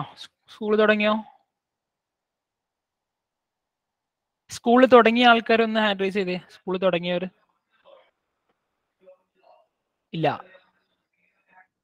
ഇല്ലല്ലേ? നന്നായി. അപ്പൊ ഇനി എപ്പോഴാണ് തുറക്കണേന്ന് ഇൻസ്ട്രക്ഷൻ വല്ലതും കിട്ടിയോ ആർക്കെങ്കിലും? എപ്പോഴാണ് തുറക്കുന്നതെന്ന് കിട്ടിയോ? ബാദുഷ, ഇബ്രാഹിം ബാദുഷ പറഞ്ഞേ, എപ്പോഴാണ് തുറക്കണ? ജൂണിലാണോ? ഓ വെരി ഗുഡ്, വെരി ഗുഡ്. എല്ലാവർക്കും ജൂണിലാണോ? അപ്പൊ കോൾ അടിച്ചല്ലോ, ഒരു മാസം കൂടി കിട്ടിയില്ല. അല്ല, ഞങ്ങക്ക് വീഡിയോ ക്ലാസ് ഒക്കെ ഇട്ട് തന്നു തുടങ്ങി. വീഡിയോ ക്ലാസ് ഇട്ടു? ഓ, ഓൺലൈൻ ആയിട്ട് തുടങ്ങിയില്ല, എങ്കിലും ഉണ്ട്. വീഡിയോ ക്ലാസ് ഇടുന്നതാണ് ഏറ്റവും വലിയ ദോഷം കേട്ടോ. അത് നിങ്ങൾ വീഡിയോ ക്ലാസ് കണ്ടു കഴിഞ്ഞാൽ പിന്നെ ആകെ ബോറടിക്കും, ഒന്നും പഠിക്കാനൊന്നുമില്ല. എനിവേ ജൂണിൽ ക്ലാസ് തുടങ്ങുന്നവർക്ക് ഒരു മാസം കൂടി ലീവ് കിട്ടി, മെയ്യും കൂടി കിട്ടി. സാധാരണ അതിന് കിട്ടാറില്ല കേട്ടോ. സാധാരണ ജൂണിലല്ല, അതിന് മുമ്പ് തുടങ്ങാറുണ്ട്. 10th ഒക്കെ. 10th ഒരു മെയ് പകുതി അല്ലെങ്കിൽ മെയ് ഫസ്റ്റിലൊക്കെ തുടങ്ങും ക്ലാസ്. ഇപ്പൊ എന്താണെന്നറിയില്ല, ചിലപ്പോൾ കോവിഡിന്റെ സിറ്റുവേഷൻ ആയിരിക്കാം, അല്ലെങ്കിൽ വേറെ എന്തെങ്കിലും സ്പെഷ്യൽ റീസൺസ് ആയിരിക്കാം. നിങ്ങൾക്ക് ഒരു മാസം കൂടി കിട്ടി. Anyway be happy. അത്ര നാളും കുറച്ചും കൂടി നിങ്ങൾ ഫ്രീ ആയിരിക്കും. അത് കഴിഞ്ഞാൽ പിന്നെ കുറെ വർക്കൊക്കെ തുടങ്ങും കേട്ടോ. പഠിച്ചു തുടങ്ങാനുള്ള എല്ലാ സബ്ജക്റ്റുകളും വന്നു തുടങ്ങും. ഇപ്പൊ തന്നെ ഇത് പഠിച്ചു പോകട്ടോ. നമ്മൾ ഇവിടെ പഠിപ്പിക്കുന്ന കാര്യങ്ങൾ ഇങ്ങനെ പഠിച്ചു പോയിക്കണം, നിങ്ങൾക്ക് ആ ട്രാക്കിൽ പോകുന്നുണ്ട്.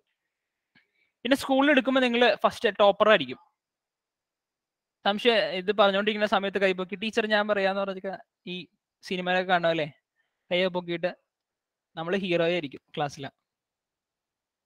അപ്പൊ ഇപ്പൊ തന്നെ ക്ലിയർ ആയിട്ട് പഠിച്ചു പൊക്കോ. അപ്പൊ നിങ്ങൾക്ക് ക്ലാസ്സിൽ ഹീറോ ആകാം ഫസ്റ്റ് തന്നെ. അല്ലേ ഫാദലേ? ഹീറോ ആവണ്ടേ? ആവണം, അതെ. അപ്പൊ മഗ്നീഷ്യം എഴുതണം, കാൽസ്യം എഴുതണം. കാൽസ്യം എഴുതിക്കോ ഇതുപോലെ തന്നെ.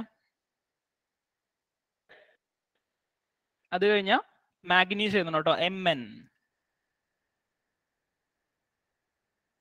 കാണണമെന്നില്ല, നിങ്ങൾക്ക് ഐഡിയ ഉണ്ട്, ഐഡിയ വെച്ചിട്ട് എഴുതിക്കോട്ടോ. ആദ്യം കോൺഫിഗറേഷൻ എഴുതണം, എന്നിട്ട് അതിന്റെ ബ്ലോക്ക് കണ്ടുപിടിക്കണം, then അതിന്റെ പീരീഡ് കണ്ടുപിടിക്കണം. പീരീഡ് കണ്ടുപിടിക്കുമ്പോൾ ശ്രദ്ധിക്കേണ്ടത് ഹയസ്റ്റ് ഷെൽ നമ്പർ ആണ് കണ്ടുപിടിക്കേണ്ടത്, ഏറ്റവും കൂടിയ ഷെൽ നമ്പർ.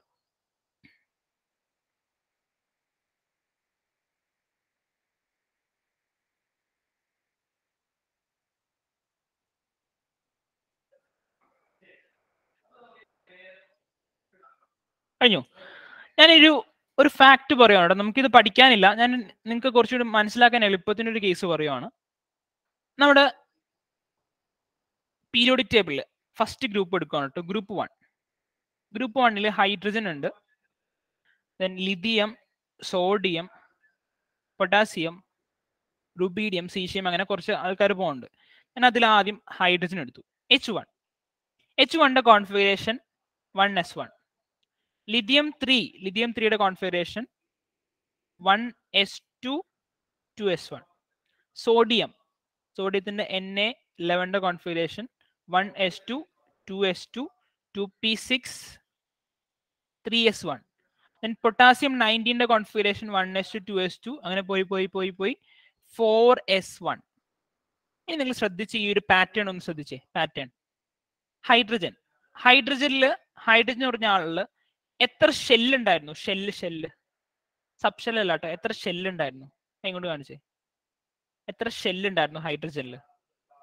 നമ്മൾ ഈ ഫിഗർ ഒക്കെ വരയ്ക്കുവാണെങ്കിൽ ഒന്ന് ശ്രദ്ധിച്ചു നോക്കി. ഒരു ന്യൂക്ലിയസ് വരച്ചു, ഒരു ഷെല്ല് വരച്ചു. ഹൈഡ്രജൻ എത്ര ഷെല്ല് വരയ്ക്കണം? ഇതുപോലത്തെ ഒരെണ്ണം വരച്ചാൽ പോരെ? അതിൽ ഒരു ഇലക്ട്രോൺ വരും അല്ലേ? അതെ.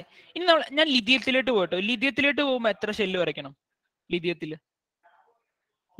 എത്ര ഷെല്ല് വരയ്ക്കണം? ശ്രദ്ധിച്ച് പറഞ്ഞു കേട്ടോ. സബ് ഷെല്ലെല്ലാം ചോദിക്കുന്നത് ഷെല്ലാണ് കേട്ടോ. ഷെല്ല് എത്ര ഷെല്ല് വരയ്ക്കണം?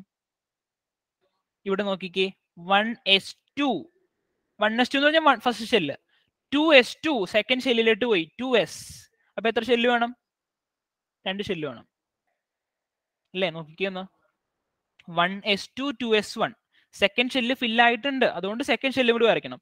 ലിഥിയം വരയ്ക്കുമ്പോൾ 2 ഷെല്ല് വരയ്ക്കണം. 2 ഷെല്ല് വരച്ചു. സോഡിയത്തിലോട്ട് പോകുമ്പോൾ എത്ര ഷെല്ല് വരയ്ക്കണം? സോഡിയത്തിൽ എത്ര ഷെല്ല് വരയ്ക്കണം? കൈകൊണ്ട് കാണിക്ക്.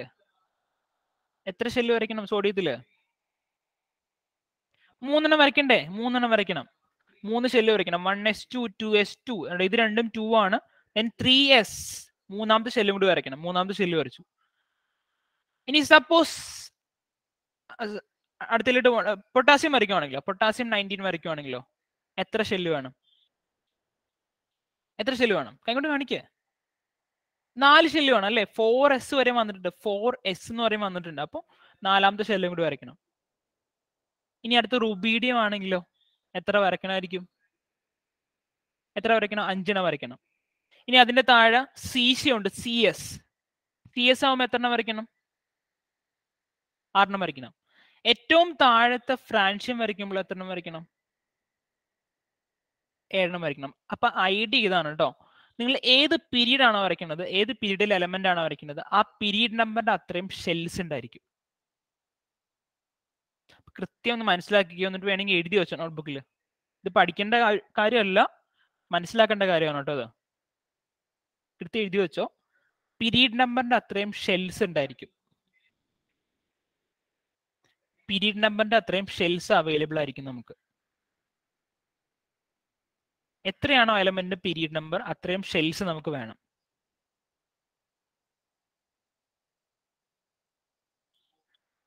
ഇനി സംശയം ചെയ്ത് നോക്കിക്കോ. മാഗ്നീസ് 25. മാഗ്നീസ് 25 ഹയസ്റ്റ് ഷെൽ നമ്പർ എത്രയാ? 4 ആണല്ലോ. അപ്പൊ അതിന്റെ പീരീഡ് 4 ആണ്. ഇതിന്റെ ഫിഗർ നമ്മൾ വരയ്ക്കുവാണെങ്കിൽ ഇതിന്റെ ഈ ഒരു സോളാർ സിസ്റ്റത്തിന്റെ ഫിഗർ പ്ലാനറ്ററി സിസ്റ്റത്തിന്റെ ഫിഗർ വരയ്ക്കുവാണെങ്കിൽ ഇതിന് 4 ഷെൽസ് ആണ് കേട്ടോ. 4th പീരീഡ് ആയതുകൊണ്ട് 4 ഷെൽസ് ഇതിന് വരയ്ക്കേണ്ടി വരും. ബേസിക് ഐഡിയ ആണ് കേട്ടോ. സിമ്പിൾ ഐഡിയ ആണ് കേട്ടോ. ഈ ഐഡിയാസ് ഒക്കെ നിങ്ങൾ പിന്നീട് നേരത്തെ പഠിക്കേണ്ടതാണ്. ഇപ്പോഴും മനസ്സിലാകുന്നുണ്ടെങ്കിൽ എഴുതി വെച്ചോ കേട്ടോ നോട്ട്ബുക്കിൽ. എത്രയാണോ പീരീഡ് നമ്പർ അത്രയും ഷെൽസ് ഉണ്ടായിരിക്കും ആ ഒരു എലമെന്റിൽ. ഓക്കെ. സോ നമ്മൾ ഇന്ന് പഠിച്ചത് sub shell electronic configuration use ചെയ്തിട്ട് ബ്ലോക്ക് കണ്ടുപിടിക്കുന്നത് പഠിച്ചു, പീരീഡ് കണ്ടുപിടിക്കുന്നത് പഠിച്ചു. ഇനി നമുക്ക് ഒരു കേസും കൂടി ഉണ്ട്. നമുക്ക് sub shell electronic configuration use ചെയ്തിട്ട് ഗ്രൂപ്പ് നമ്പർ കണ്ടുപിടിക്കാം. Group number. ഫോർ എക്സാമ്പിൾ നമുക്ക് എക്സാമ്പിൾ ആയിട്ട് എടുക്കേണ്ടത് കാൽസ്യം എടുക്കാം. Calcium 20, Ca20. അത്രയും വലിയത് പോണ്ട, സോറി. ലിഥിയം എടുക്കാം. Lithium Li3യുടെ configuration 1s2 2s1. ഒന്ന് നോക്കി പറഞ്ഞേ, ലിഥിയം ഏത് ഗ്രൂപ്പിൽ എലമെന്റ് ആണ്? ടെക്സ്റ്റ് ബുക്കുള്ളവർ നോക്കിയിട്ടെന്ന് പറഞ്ഞേ, ഏത് ഗ്രൂപ്പിലെ ലിഥിയം ഉള്ളത്? ലിഥിയം ഏത് ഗ്രൂപ്പിൽ എലമെന്റ് ആണ്? ഫസ്റ്റ് ഗ്രൂപ്പ് അല്ലേ? ഇവിടെ നോക്ക് കാണിച്ചു തരാം. ടെക്സ്റ്റ് ബുക്ക് ഇല്ലാത്ത ഇതാണ് പ്രോബ്ലം കേട്ടോ. ടെക്സ്റ്റ് ബുക്ക് ഇല്ലെങ്കിൽ എനിക്ക് ഇടങ്ങേറാക്കും നിങ്ങൾ. ഇനി ഞാൻ പറഞ്ഞ ഡേറ്റിൽ തന്നെ ടെക്സ്റ്റ് ബുക്ക് നിർബന്ധമായിട്ടും കൊണ്ടുവരണം കേട്ടോ. ഇവിടെ നോക്കിക്കേ, ലിഥിയം നോക്കിക്കേ. Li3 എവിടെ കിടക്കണം നോക്കിക്കേ, ഫസ്റ്റ് ഗ്രൂപ്പിലാണ് കേട്ടോ. ഫസ്റ്റ് ഗ്രൂപ്പിലാണ് ലിഥിയം ഉള്ളത്, ഫസ്റ്റ് ഗ്രൂപ്പിലാണ്. ഇനി ഗ്രൂപ്പ് 1 നമുക്ക് ഇതിന്ന് കണ്ടുപിടിക്കാം. ഗ്രൂപ്പ് 1 ഇതിന്ന് കിട്ടും, ഈ ഗ്രൂപ്പ് നമ്പറിൽ നിന്ന് കിട്ടും. എങ്ങനെയാണ് ശ്രദ്ധിച്ച് കണ്ടോ. നമ്മൾ ആദ്യം തന്നെ ചെയ്യേണ്ടത്, ഇതിന്റെ ഓർഡർ ഉണ്ട് കേട്ടോ. ഞാൻ ഓർഡർ എഴുതി തന്നെ ഒന്നുമില്ല, നിങ്ങൾ മനസ്സിലാക്കിയാൽ മതി. ആദ്യം തന്നെ സബ്ഷെൽ ഇലക്ട്രോണിക് കോൺഫിഗറേഷൻ എഴുതണം. എഴുതി കഴിഞ്ഞു, 1s2 2s1. ഇനി കണ്ടുപിടിക്കേണ്ടത് ലാസ്റ്റ് ഇലക്ട്രോൺ ഫില്ല് ചെയ്ത സബ്ഷെൽ ഏതാ നോക്കണം. ലാസ്റ്റ് ഇലക്ട്രോൺ ഫില്ല് ചെയ്ത സബ്ഷെൽ, ഇതിൽ ലാസ്റ്റ് ഇലക്ട്രോൺ ഫില്ല് ചെയ്ത സബ്ഷെൽ ഏതാ അഫ്നിത? 2s ആണ്. 2s1 ആണ് ലാസ്റ്റ് ഇലക്ട്രോൺ ഫില്ല് ചെയ്ത സബ്ഷെൽ. ഓക്കെ, ലിഥിയം ഏത് ബ്ലോക്ക് ആണ് അഫ്നിത? ഏത് ബ്ലോക്ക് ആണ് ലിഥിയം? എസ് ബ്ലോക്ക്, സംശയമില്ല. അഫീഫ, ലിഥിയം ഏത് പീരീഡ് ആണ്? Second period. ഇനി നമ്മൾ പുതിയ കൺസെപ്റ്റിലേക്ക് എടുക്കുവാണ്. ഗ്രൂപ്പും പറഞ്ഞു, സോറി ബ്ലോക്കും പറഞ്ഞു, പീരീഡും പറഞ്ഞു. അടുത്ത ഗ്രൂപ്പിലോട്ട് പോവാണ് കേട്ടോ. എങ്ങനെ ഇതിന്ന് ഗ്രൂപ്പ് കണ്ടുപിടിക്കാം ശ്രദ്ധിച്ചു കണ്ടോ. 2s1ന്റെ മുകളിൽ 1 കണ്ടോ, 1 കണ്ടോ? ഈ 1 ആയിരിക്കും അതിന്റെ ഗ്രൂപ്പ് നമ്പർ. 2s1ന്റെ മുകളിലുള്ള 1 ആയിരിക്കും അതിന്റെ ഗ്രൂപ്പ് നമ്പർ. അപ്പൊ നമുക്ക് പറയാം lithium is of first group. First ഗ്രൂപ്പിലെ ലിഥിയം ഉള്ളത്. ഓക്കെ, ഞാൻ ഒന്നും കൂടി ഓർഡർ പറയുവാണ് കേട്ടോ. ആദ്യം സബ്ഷെൽ ഇലക്ട്രോണിക് കോൺഫിഗറേഷൻ എഴുതണം. ലാസ്റ്റ് ഇലക്ട്രോൺ ഫില്ല് ചെയ്ത സബ്ഷെല്ലിൽ കണ്ടുപിടിക്കണം. അതിന് തന്നെ ആദ്യം തന്നെ ബ്ലോക്ക് കണ്ടുപിടിക്കണം. ഏത് ബ്ലോക്കാന്ന് കണ്ടുപിടിക്കണം. ഇനി ശ്രദ്ധിച്ച് കേട്ടോ, ബ്ലോക്ക് കണ്ടുപിടിച്ച് എസ് ബ്ലോക്ക് ആണെങ്കിൽ, ഇനി വേറെ ട്വിസ്റ്റ് ഒക്കെ ഒരുപാട് ഫ്രണ്ടിലോട്ട് പോകുമ്പോൾ, എസ് ബ്ലോക്ക് ആണെങ്കിൽ അതിന്റെ മുകളിലുള്ള നമ്പർ ഓഫ് ഇലക്ട്രോൺസ് ആയിരിക്കും അതിന്റെ ഗ്രൂപ്പ് നമ്പർ. ഇതിന്റെ ഗ്രൂപ്പ് നമ്പർ എന്ന് പറയുന്നത് number of electrons in that subshell ആയിരിക്കും കേട്ടോ. ഇനി ഓരോത്തിലും മാറ്റമുണ്ട്, ഞാൻ അതുകൊണ്ടാണ് ഇപ്പൊ പറയണത്. ഗ്രൂപ്പ് നമ്പർ കണ്ടുപിടിക്കുന്നത് number of electrons in that subshell. നമ്മൾ ഏത് സബ്ഷെല്ലാണ് ലാസ്റ്റ് സബ്ഷെല്ലായിട്ട് എടുത്തത്, അതിലുള്ള നമ്പർ ഓഫ് ഇലക്ട്രോൺസ് ആയിരിക്കും അതിന്റെ ഗ്രൂപ്പ് നമ്പർ. 1 ആണെങ്കിൽ 1. ഒരു എക്സാമ്പിളോട് നോക്കാം, അതും നോക്കിക്കേ, നിങ്ങൾക്ക് പിടിയിട്ടിക്കോളും. മാഗ്നീഷ്യം 12 ഒന്ന് നോക്കിക്കേ. മാഗ്നീഷ്യം 12, റിഫ എന്ന് പറഞ്ഞ magnesium 12ന്റെ configuration. 1s2 2s2 2p6 3s2. 3s2 ആണോ? 3s2. ഓക്കെ, പെട്ടെന്ന് പറഞ്ഞ ചോദിക്കുന്ന ആൾക്കാർ, നിഹാന ഏത് ബ്ലോക്കാണ്? S block. ഏത് പീരീഡ് ആണ് ചോദിക്കട്ടെ. ഫാത്തിമ നറിൻ ഏത് പീരീഡ് ആണ്? 2. ശ്രീദത്തുൽ മുന്ത ഏത് ഗ്രൂപ്പാണ്?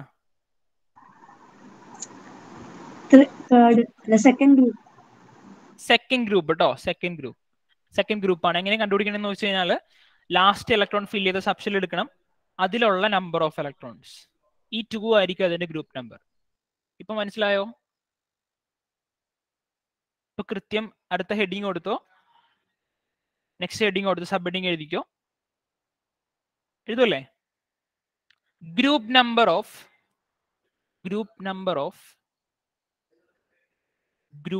ഓഫ് എഴുതിക്കോ എസ് ബ്ലോക്ക് എലമെന്റ്സ്. ആമിനു പറഞ്ഞോ. സാർ P3 അല്ലേ വരണ്ടേ? ആണോ? മാഗ്നീഷ്യം 12 ആണ്. 1s2 2s2 2p6 വരെ 10 ആയി. 10 ഇലക്ട്രോൺസ് ആയി. പീരീഡ് വരുമ്പോ സോറി 3 ആണ് കേട്ടോ, തെറ്റിച്ചു കളഞ്ഞു. 3 ആണ് വരേണ്ടത്. വേറെ ആർക്കും സംശയം തോന്നിയില്ലല്ലേ? ഇത് തേർഡ് പീരീഡാണ് വരേണ്ടത്. ഹരിശങ്കറിനും തോന്നിയായിരുന്നു, പറഞ്ഞില്ല എന്നുള്ളൂ അല്ലേ? എന്തെങ്കിലും കുഴപ്പമുണ്ടെങ്കിൽ ചാടി കയറി പറഞ്ഞു കേട്ടോ. നിങ്ങൾ തന്നെ ആൻസർ പറയണം. അപ്പൊ എന്തെങ്കിലും തെറ്റൊക്കെ വന്നു കഴിഞ്ഞാൽ നിങ്ങൾ ചാടി പറഞ്ഞോളാം ബാക്കിയുള്ളവർ. അത് തന്നെ എഴുതി വെക്കരുത്. നേരത്തെ പറഞ്ഞത് ഹയസ്റ്റ് ഷെൽ നമ്പർ, ഏറ്റവും കൂടിയ ഷെൽ നമ്പർ 3 ആണ്. അതുകൊണ്ട് 3 എഴുതി നമ്മൾ. Third period.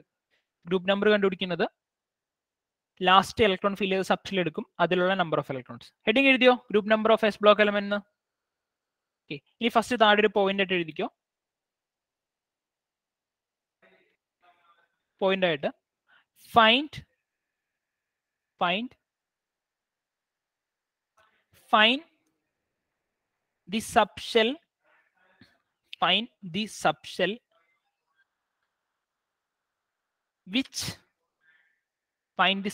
which last electron has entered. Find the subshell which last electron has entered. Last electron enter ചെയ്ത subshell കണ്ടുപിടിക്കും. Find the subshell which last electron has entered. എഴുതി. തൊട്ട് താഴെ തന്നെ അടുത്ത പോയിന്റ് ആയിട്ട് എഴുതിക്കേ. If it is S block, if it is S block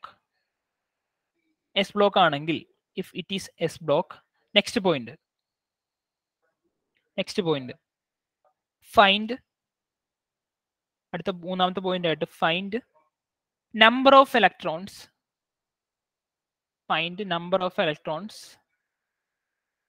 in that subshell, find number of electrons in that subshell, comma, find number of electrons in that subshell, comma, that is the group number. That is the group number. പറഞ്ഞ കാര്യം പിടികിട്ടിയോ? നമ്മൾ configuration എഴുതണം. Configuration എഴുതിയിട്ട് last electron enter ചെയ്ത് subshell നോക്കണം. അത് S block ആണെങ്കിൽ അതിലുള്ള നമ്പർ ഓഫ് ഇലക്ട്രോൺസ് ആയിരിക്കും അതിന്റെ ഗ്രൂപ്പ് നമ്പർ. പിടികിട്ടിയോ? ഇനി ഇതിന്റെ എക്സാമ്പിൾ എഴുതി വെച്ചോ. മാഗ്നീഷ്യത്തിന്റെ എക്സാമ്പിൾ, മാഗ്നീഷ്യം 12 എഴുതിക്കോ.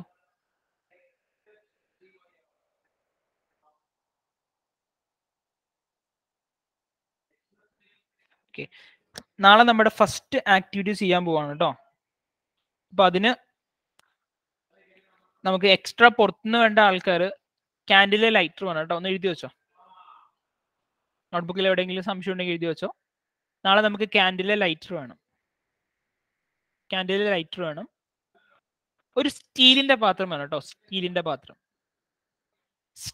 പാത്രം, ഗ്ലാസിന്റെ പാത്രം പറ്റൂല. സ്റ്റീലിന്റെ പാത്രം വലുതായാലും കുഴപ്പമില്ല, ചെറുതായാലും കുഴപ്പമില്ല. ഈ എന്തെങ്കിലും കലം മൂടാൻ യൂസ് ചെയ്യുന്ന പാത്രമായാലും അതായിരിക്കും നല്ലത്. അത്യാവശ്യം സൈസ് ഉണ്ടല്ലോ, അത് ഭക്ഷണം കഴിക്കുന്ന അത്രയും സൈസുള്ള പ്ലേറ്റ്. ചില്ലിന്റെ പ്ലേറ്റ് എടുക്കരുത് കേട്ടോ. സ്റ്റീലിന്റെ പ്ലേറ്റ് ആണ് എടുക്കേണ്ടത്.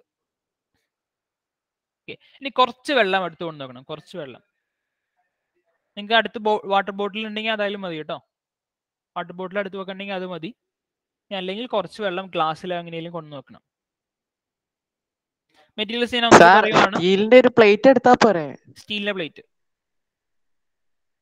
മെറ്റീരിയൽസ് ഒന്നുകൂടി പറയുവാണ്. ക്യാൻഡിലെ ലൈറ്റർ അല്ലെങ്കിൽ match stick. ക്യാൻഡിലെ lighter, match stick. Lighter അല്ലെങ്കിൽ മാച്ച് സ്റ്റിക്ക്, ഏതെങ്കിലും കത്തിക്കാൻ വേണ്ടിയിട്ട്. സ്റ്റീലിന്റെ പ്ലേറ്റ്, കുറച്ച് വെള്ളം. ഓക്കെ അല്ലേ? ബാക്കിയെല്ലാം നമ്മുടെ കിറ്റിന്റെ അടുത്തുണ്ട്. നാളെ കിറ്റ് അടുത്ത് വെക്കണം കേട്ടോ. ഇനി നാളെ ആയതുകൊണ്ട് നമുക്ക് നാളെ ഒരാളുടെ ഹെൽപ്പും കൂടി വേണം. നിങ്ങളുടെ പാരൻസിന്റെ ഹെൽപ്പ് വേണം. എല്ലാവരുടെ പാരൻസും അടുത്ത് വേണം കേട്ടോ. നാളെ പറയുമ്പോൾ വിളിച്ചതിനെ കേൾക്കാവുന്ന രീതിയിൽ നിൽക്കാൻ പറയണം ഒന്ന് പാരൻസിന്റെ അടുത്ത്. ഒരു 5 minutes ഒക്കെ പാരൻസിന് ഹെൽപ്പ് മതി നമുക്ക്. നാളത്തെ ദിവസം മാത്രം കേട്ടോ. ഇനി കമ്മിങ് ഡേയ്സിലെ ആക്ടിവിറ്റീസ് ഒക്കെ നിങ്ങൾ തന്നെയൊക്കെ ചെയ്യണത്. നാളത്തെ ദിവസത്തെ ആക്ടിവിറ്റി നിങ്ങൾ പാരൻസിന് ഹെൽപ്പോട് ചെയ്യണതായിരിക്കും നല്ലത്. ഓക്കെ, പാരൻസിനെല്ലാം നാളെ റെഡിയാക്കി വെക്കണം കേട്ടോ. പാരൻസ് ഐദർ ഫാദറോ അല്ലെങ്കിൽ മദറോ. ഇനി എൽഡർ ബ്രദേഴ്സോ സിസ്റ്റേഴ്സോ ഉണ്ടെങ്കിൽ അവരെല്ലാം കുഴപ്പമില്ല.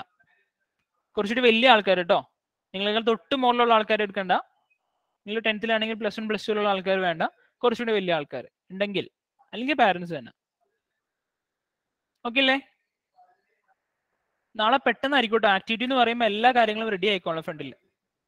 ഭക്ഷണം എന്ന് പറയുമ്പോൾ കൈ കഴുകിയിരിക്കണമല്ല. ആക്ടിവിറ്റി എന്ന് പറയുമ്പോൾ ഇനി മുതൽ നമുക്ക് എല്ലാ മെറ്റീരിയൽസും ഫ്രണ്ടിൽ ഉണ്ടാവണം. ഇങ്ങനെ വിളിപ്പുറത്ത് നമുക്ക് എടുക്കാൻ പറ്റണം എല്ലാ കാര്യങ്ങളും. എണീറ്റ് പോകാണ്ടിരിക്കാൻ പാടുന്നതാണ് കേട്ടോ. എന്നാലും കുറെ പേര് എണീറ്റ് പോകും. മെറ്റീരിയൽസ് എടുക്കൂല. സാറേ വെള്ളം എടുക്കാൻ പോക്കോട്ടെ, ചായ എടുക്കാൻ പോക്കോട്ടെ എന്ന് പറഞ്ഞ് എണീറ്റ് പോകും. ഓക്കെ, അപ്പോ മാഗ്നീഷ്യം 12 എഴുതി. നിങ്ങൾ 2-3 വർക്ക് ഒന്ന് തന്നെ ചെയ്തു നോക്കിക്കോന്ന്. തരാം എക്സാമ്പിൾ.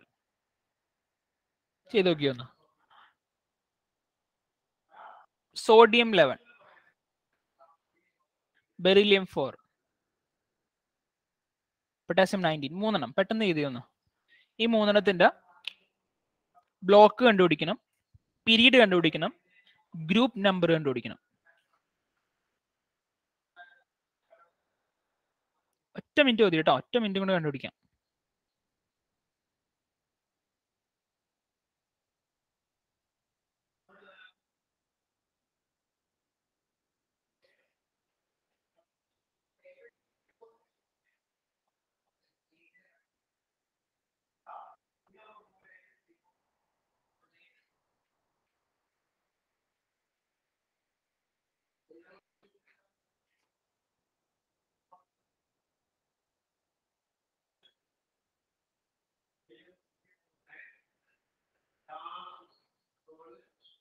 സമയം തീരുവാണ്.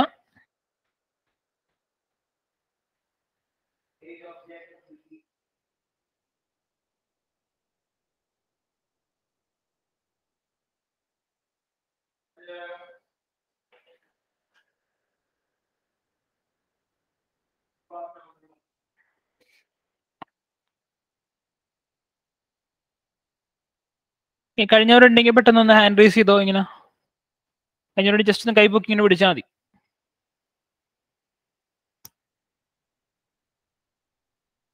കഴിഞ്ഞവരുണ്ടെങ്കിൽ ഒന്ന് ഹാൻഡ് റേസ് ചെയ്ത് പിടിച്ചോ.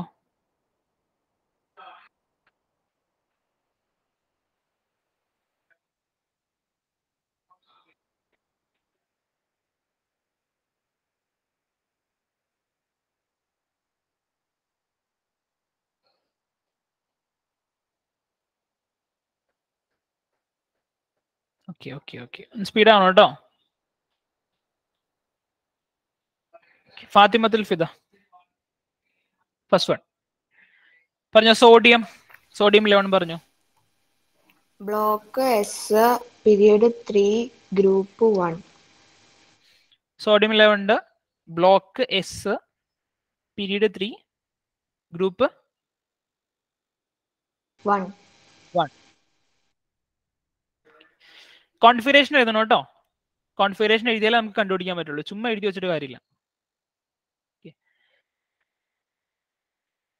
അടുത്ത മൻസൂറേ. മൻസൂറിന്റെ മുഖം ഞാൻ ഇപ്പോഴാണ് കാണുന്നത്. ഞാൻ അന്ന് കഴിഞ്ഞ ആഴ്ച മൻസൂറെ എന്ന് വിളിച്ചിട്ട് മൻസൂർ വീഡിയോ ഓൺ ചെയ്യാറുള്ളായിരുന്നു. അല്ലേ മൻസൂറെ? മൻസൂർ എവിടെയാ സ്ഥലം? മറ്റു തന്നെ എവിടെയുള്ള? കേട്ടില്ല. ഇല്ലാപ്പള്ളി. ഇങ്ങോട്ട് പോണ സ്ഥലത്തല്ലേ, ആരക്കൂടെ പോണ സ്ഥലത്ത്.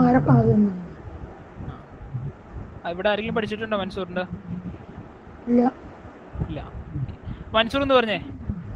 Beryllium 4 1s2 2s2. അപ്പൊ ഏത് ബ്ലോക്ക് ആണത്? S block. ഏത് പീരീഡ് ആണ്? 2. Very good. ഏത് ഗ്രൂപ്പ് ആണ്? 2.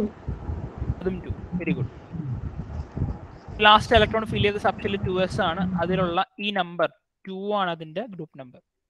ദ ലാസ്റ്റ് വൺ 9 പൊട്ടാസ്യം 19 പറഞ്ഞോ. 1s2 2s2 2p6 3s2 3p6 3d1. 3d1 തെറ്റിച്ചു. തെറ്റിച്ചില്ലേ? എവിടെ തെറ്റിച്ച? എനിക്ക് ഇതുവരെ പിടിയിട്ടിട്ടില്ല കേട്ടോ എവിടെ തെറ്റിപ്പോയെന്ന്. 4s1 തെറ്റാണ് കേട്ടോ, പൊട്ട തെറ്റാണ് കേട്ടോ അത്. നീ ഒരിക്കലും അങ്ങനെ പറയരുത് ഇനി. നീ പറഞ്ഞോ. ഏത് ബ്ലോക്ക് ആണ്? S block. ഏത് പീരീഡ് ആണ്? 4. ഏത് ഗ്രൂപ്പ് ആണ്? 1. കറക്റ്റ് ആണ്. നമ്മൾ ഇത്രയും ചെയ്തതിൽ നിങ്ങൾ ചെക്ക് ചെയ്ത് നോക്കിയേ, എല്ലാ ഗ്രൂപ്പ് നമ്പർ 1 അല്ലെങ്കിൽ 2 അല്ലേ? ഇപ്പൊ ഇത്രയും ചെയ്തതിൽ 1 അല്ലെങ്കിൽ 2 അല്ലേ? എന്തുകൊണ്ടാ? എസ് ബ്ലോക്ക് 1ഉം 2 മാത്രമേ ഉള്ളൂ. നമ്മൾ ആദ്യം പറഞ്ഞ ഓർക്കല്ലേ, എസ് ബ്ലോക്ക് 1ഉം 2 മാത്രമേ ഉള്ളൂ. അപ്പൊ നമുക്ക് കണ്ടുപിടിച്ചാലേ 1 അല്ലെങ്കിൽ 2 കിട്ടുള്ളൂ എസ് ബ്ലോക്കിന്റെ. ക്ലിയർ? ഓക്കെ.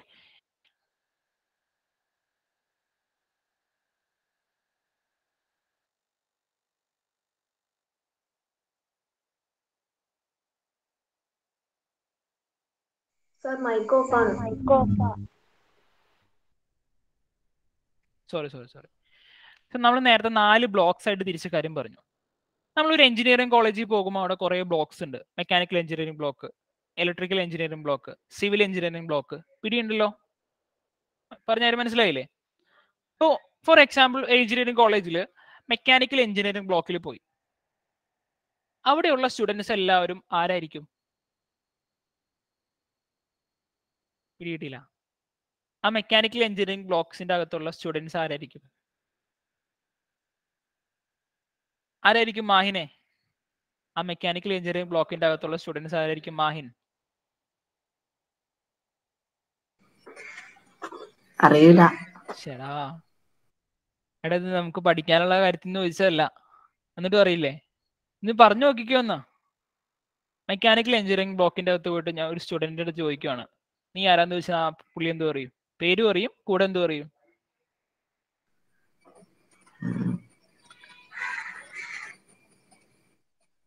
പിടിയിട്ടില്ല. രോഹിത്തിനെ ഞാൻ കണ്ടില്ലല്ലോ. രോഹിത്ത് കഴിഞ്ഞ ആഴ്ച ഉണ്ടായിരുന്നോ? ലാസ്റ്റ് വീക്കില് കെമിസ്ട്രി ഇല്ല. രോഹിത്ത് അപ്പം ഒന്ന് പറഞ്ഞേ, ഒരു മെക്കാനിക്കൽ എഞ്ചിനീയറിംഗ് ബ്ലോക്കിന്റെ അകത്ത് പോയിട്ട് ഒരു സ്റ്റുഡന്റിനോട് ചോദിക്കുകയാണ്, നീ ആരാന്ന് ചോദിച്ചാൽ എന്ത് പറയും? ആ മെക്കാനിക്കൽ എഞ്ചിനീയറിംഗ് സ്റ്റുഡന്റ് ആണെന്ന് പറയും അല്ലേ? അങ്ങനെയല്ലേ പറയുള്ളൂ. ഒരു ഹോസ്പിറ്റലിനകത്ത് പോയി ഡോക്ടറിന്റെ അടുത്ത് ഡോക്ടറിനെ ആരാന്ന് ചോദിച്ചു കഴിഞ്ഞാൽ ഡോക്ടറാന്നല്ലേ പറയുള്ളൂ. ഡോക്ടറിനോ അതിന്റെ പേരും പറയും. അങ്ങനെയല്ലേ പറയുള്ളൂ. അപ്പൊ ഈ ബ്ലോക്കിന്റെ ഉദ്ദേശം എന്താണ്? സ്പെഷ്യൽ ഗ്രൂപ്പുള്ള ആൾക്കാരെ, ഒറ്റ ഗ്രൂപ്പിൽ പെടുന്ന ആൾക്കാരെ മാറ്റി ഇരുത്താൻ വേണ്ടിയാണ് ഈ ബ്ലോക്സ് ഉപയോഗിക്കുന്നത്. ഇതുപോലെ നമുക്കിവിടെ 4 ബ്ലോക്സ് ഉണ്ട്, എസ്, പി, ഡി, എഫ്. ഈ 4 ബ്ലോക്സിലുള്ള ആൾക്കാർക്കും ഇപ്പൊ ഞാൻ സപ്പോസ് എസ് ബ്ലോക്ക് എടുക്കുവാണ്. എസ് ബ്ലോക്കിന്റെ അകത്തുള്ള ഒരാളോട് ചോദിക്കുവാണ്, നീ എവിടെയുള്ള ആളാന്ന് ചോദിക്കുവാണ്. അവൻ എന്ത് പറയും? എസ് ബ്ലോക്കിലുള്ള ആളാന്നല്ലേ പറയുള്ളൂ. എന്തുകൊണ്ടാണ്? അവർക്കൊരു കോമൺ ആയിട്ട് കുറെ പ്രത്യേകതകളുണ്ട്. ഇപ്പൊ മെക്കാനിക്കൽ എഞ്ചിനീയറിംഗ് സ്റ്റുഡന്റ് എടുത്ത് ചോദിക്കുമ്പോൾ അവർ മെക്കാനിക്കൽ എഞ്ചിനീയറിംഗിന്റെ സബ്ജക്റ്റുകളെ പഠിക്കുള്ളൂ. അവിടെ വേറെ സബ്ജക്റ്റുകളൊന്നും പഠിക്കില്ല. മെക്കാനിക്കൽ എഞ്ചിനീയറിംഗ് ആയിട്ട് ബേസ് ചെയ്തിട്ടുള്ള കാര്യങ്ങൾ പഠിക്കുള്ളൂ. ഇനി സിവിൽ എഞ്ചിനീയറിംഗ് ആണെങ്കിൽ അതിനെക്കുറിച്ച് ബേസ് ചെയ്തിട്ടുള്ള കാര്യങ്ങൾ മാത്രമേ പഠിക്കുള്ളൂ. ഇവിടെ എസ് ബ്ലോക്കിൽ നമ്മൾ നോക്കുമ്പോൾ എസ് ബ്ലോക്കിലുള്ള ആൾക്കാർക്കെല്ലാം കോമൺ ആയിട്ട് കുറെ പ്രത്യേകതകൾ ഉണ്ടാവും. എസ് ബ്ലോക്കിലെല്ലാം എല്ലാവർക്കും ചിലപ്പോൾ പൊക്കം ഒരേപോലെ ആയിരിക്കും. ജസ്റ്റ് എക്സാമ്പിൾ പറഞ്ഞതാണ് കേട്ടോ. ചിലപ്പോൾ എല്ലാവർക്കും തടി ഉണ്ടായിരിക്കും. ജസ്റ്റ് എക്സാമ്പിൾ പറഞ്ഞാൽ മനസ്സിലാക്കിക്കോ. അപ്പോൾ ഈ ബ്ലോക്കിന്റെ ഉദ്ദേശം എന്ന് പറയുന്നത് ഓരോ പ്രത്യേകതയുള്ള ആൾക്കാരായിരിക്കും അവിടെ ഉള്ളത്, സെയിം ആയിട്ടുള്ള പ്രത്യേകതയുള്ള ആൾക്കാർ. ഓക്കെ, ഇനി വേറൊരു എക്സാമ്പിൾ, ഈ സ്പെഷ്യലി ഡിസേബിൾഡ് സ്റ്റുഡൻസിനുള്ള സ്കൂളുകൾ കണ്ടിട്ടുണ്ടോ? ഡിസേബിൾഡ് സ്റ്റുഡൻസിനുള്ള സ്റ്റുഡൻസിൽ അവിടെ ആ സ്റ്റുഡൻസ് മാത്രമേ അവിടെ പഠിക്കുള്ളൂ.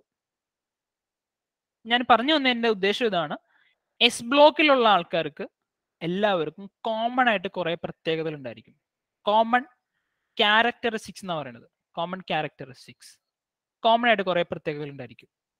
ഈ common characteristics of S block elements ആണ് നമുക്ക് ഇനി പഠിക്കാനുള്ളത്. അപ്പൊ എസ് ബ്ലോക്ക് എലമെന്റ്സിലുള്ള ആൾക്കാരുടെ കോമൺ ആയിട്ടുള്ള ക്യാരക്ടറിസ്റ്റിക്സ്. ഓക്കെ, ഒന്നാമത്തെ കേസ്, സിമ്പിൾ കേസ്. എസ് ബ്ലോക്കിലുള്ള ആൾക്കാർ hydrogen, lithium, beryllium, potassium, calcium, sodium, magnesium. ഇവരുടെ കോമൺ ആയിട്ട് ഒന്നാമത്തെ ക്യാരക്ടറിസ്റ്റിക്സ് ആണ്, ഇവർക്ക് എല്ലാവർക്കും ഒരു മെറ്റാലിക് നേച്ചർ ഉണ്ടായിരിക്കും. ഒന്നാമത്തെ ക്യാരക്ടറിസ്റ്റിക്സ് ഒന്നും എഴുതണ്ട കേട്ടോ, ഇപ്പോൾ ശ്രദ്ധിച്ച് കേട്ടിരുന്നാൽ മതി. Metallic nature. എന്താണ് മെറ്റാലിക് നേച്ചർ? ഹിഷാമേ, എന്താണ് മെറ്റാലിക് നേച്ചർ? ഒരു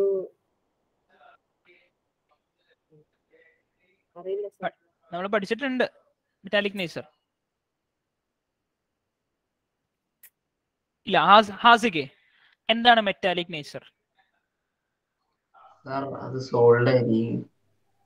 മെറ്റാലിക് നേച്ചർ എന്ന് പറഞ്ഞാൽ, ഫോർ എക്സാമ്പിൾ ഞാനിവിടെ ഒരു അയൺ എടുത്തു, ഇരുമ്പെടുത്തിട്ട് ഇത് ഒരു മെറ്റലാന്ന് പറഞ്ഞാൽ അതിന്റെ മീനിങ് എന്താ?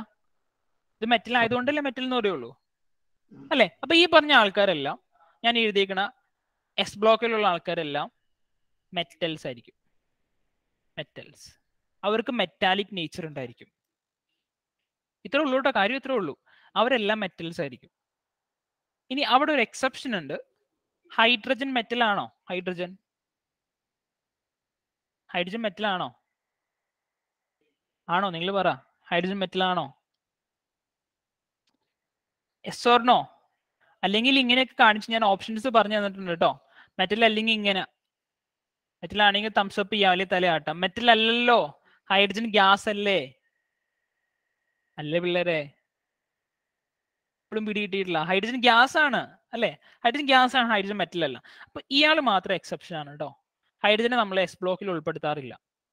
ഈ ഇവിടെ പീരിയോഡിക് ടേബിൾ ഉള്ളവർക്ക് അറിയാം, ഹൈഡ്രജൻ എഴുതിയേക്കുന്നത് ഒരു പ്രത്യേക കോളത്തിലാണ്. നോക്കിക്കേ, ഹൈഡ്രജനെ മാറ്റി എഴുതിയേക്കുന്നത്. പേജ് നമ്പർ 16 ഒന്ന് എടുത്ത് നോക്കിക്കേ. പേജ് നമ്പർ 16 ടെക്സ്റ്റ് ബുക്ക് ഉള്ളവർ, ടെക്സ്റ്റ് ബുക്ക് ഉള്ളവർക്ക് മാത്രമേ കാണാൻ പറ്റുള്ളൂ കേട്ടോ. ഹൈഡ്രജനെ മാറ്റി വെച്ചേക്കുന്നത് കണ്ടോ, ഒരു സെപ്പറേറ്റ് കോളത്തിലാണ് അല്ലേ? ടെക്സ്റ്റ് ബുക്ക് കണ്ടവരൊന്ന് പറ അല്ലേ? അതെ, ഹൈഡ്രജനെ മാറ്റി വെച്ചേക്കുന്നത്. എന്തുകൊണ്ടാന്ന് വെച്ച് കഴിഞ്ഞാൽ ഹൈഡ്രജൻ ഇവരുടെ പ്രത്യേകതകളൊന്നും പെടൂല. ഒന്നാമത്തത് മെറ്റാലിക് നേച്ചർ. ഇനി മെറ്റാലിക് നേച്ചറിൽ തന്നെ ഒരു കേസ് കൂടെ നമുക്ക് പറയാനുണ്ട്. ഇപ്പൊ നമ്മൾ മെറ്റല എന്ന് പറയും. ഇപ്പോൾ ഒരു അയൺ എടുത്തു കഴിഞ്ഞാൽ മെറ്റൽ എന്ന് പറയും, അലുമിനിയം എടുത്തു കഴിഞ്ഞാൽ മെറ്റൽ എന്ന് പറയും, കോപ്പർ എടുത്തു കഴിഞ്ഞാൽ മെറ്റൽ എന്ന് പറയും. ഇവരൊക്കെ മെറ്റൽ ആവണത് എങ്ങനെയാ? അത് ആർക്കെങ്കിലും അറിയോ? ഇവരൊക്കെ മെറ്റൽ നമ്മൾ പറയും, പക്ഷെ ഇവരൊക്കെ മെറ്റൽ ആവണത് എന്തുകൊണ്ടാണ്? ആർക്കെങ്കിലും അറിയോ? ഞാൻ ആർക്കെങ്കിലും അറിയുന്ന വെച്ചാൽ ആരും മിണ്ടില്ല, അപ്പൊ ഞാൻ പേരെടുത്ത് ചോദിക്കാം. ഫർസാന, ഇവരൊക്കെ മെറ്റൽ ആവണത് എന്തുകൊണ്ടാണ്?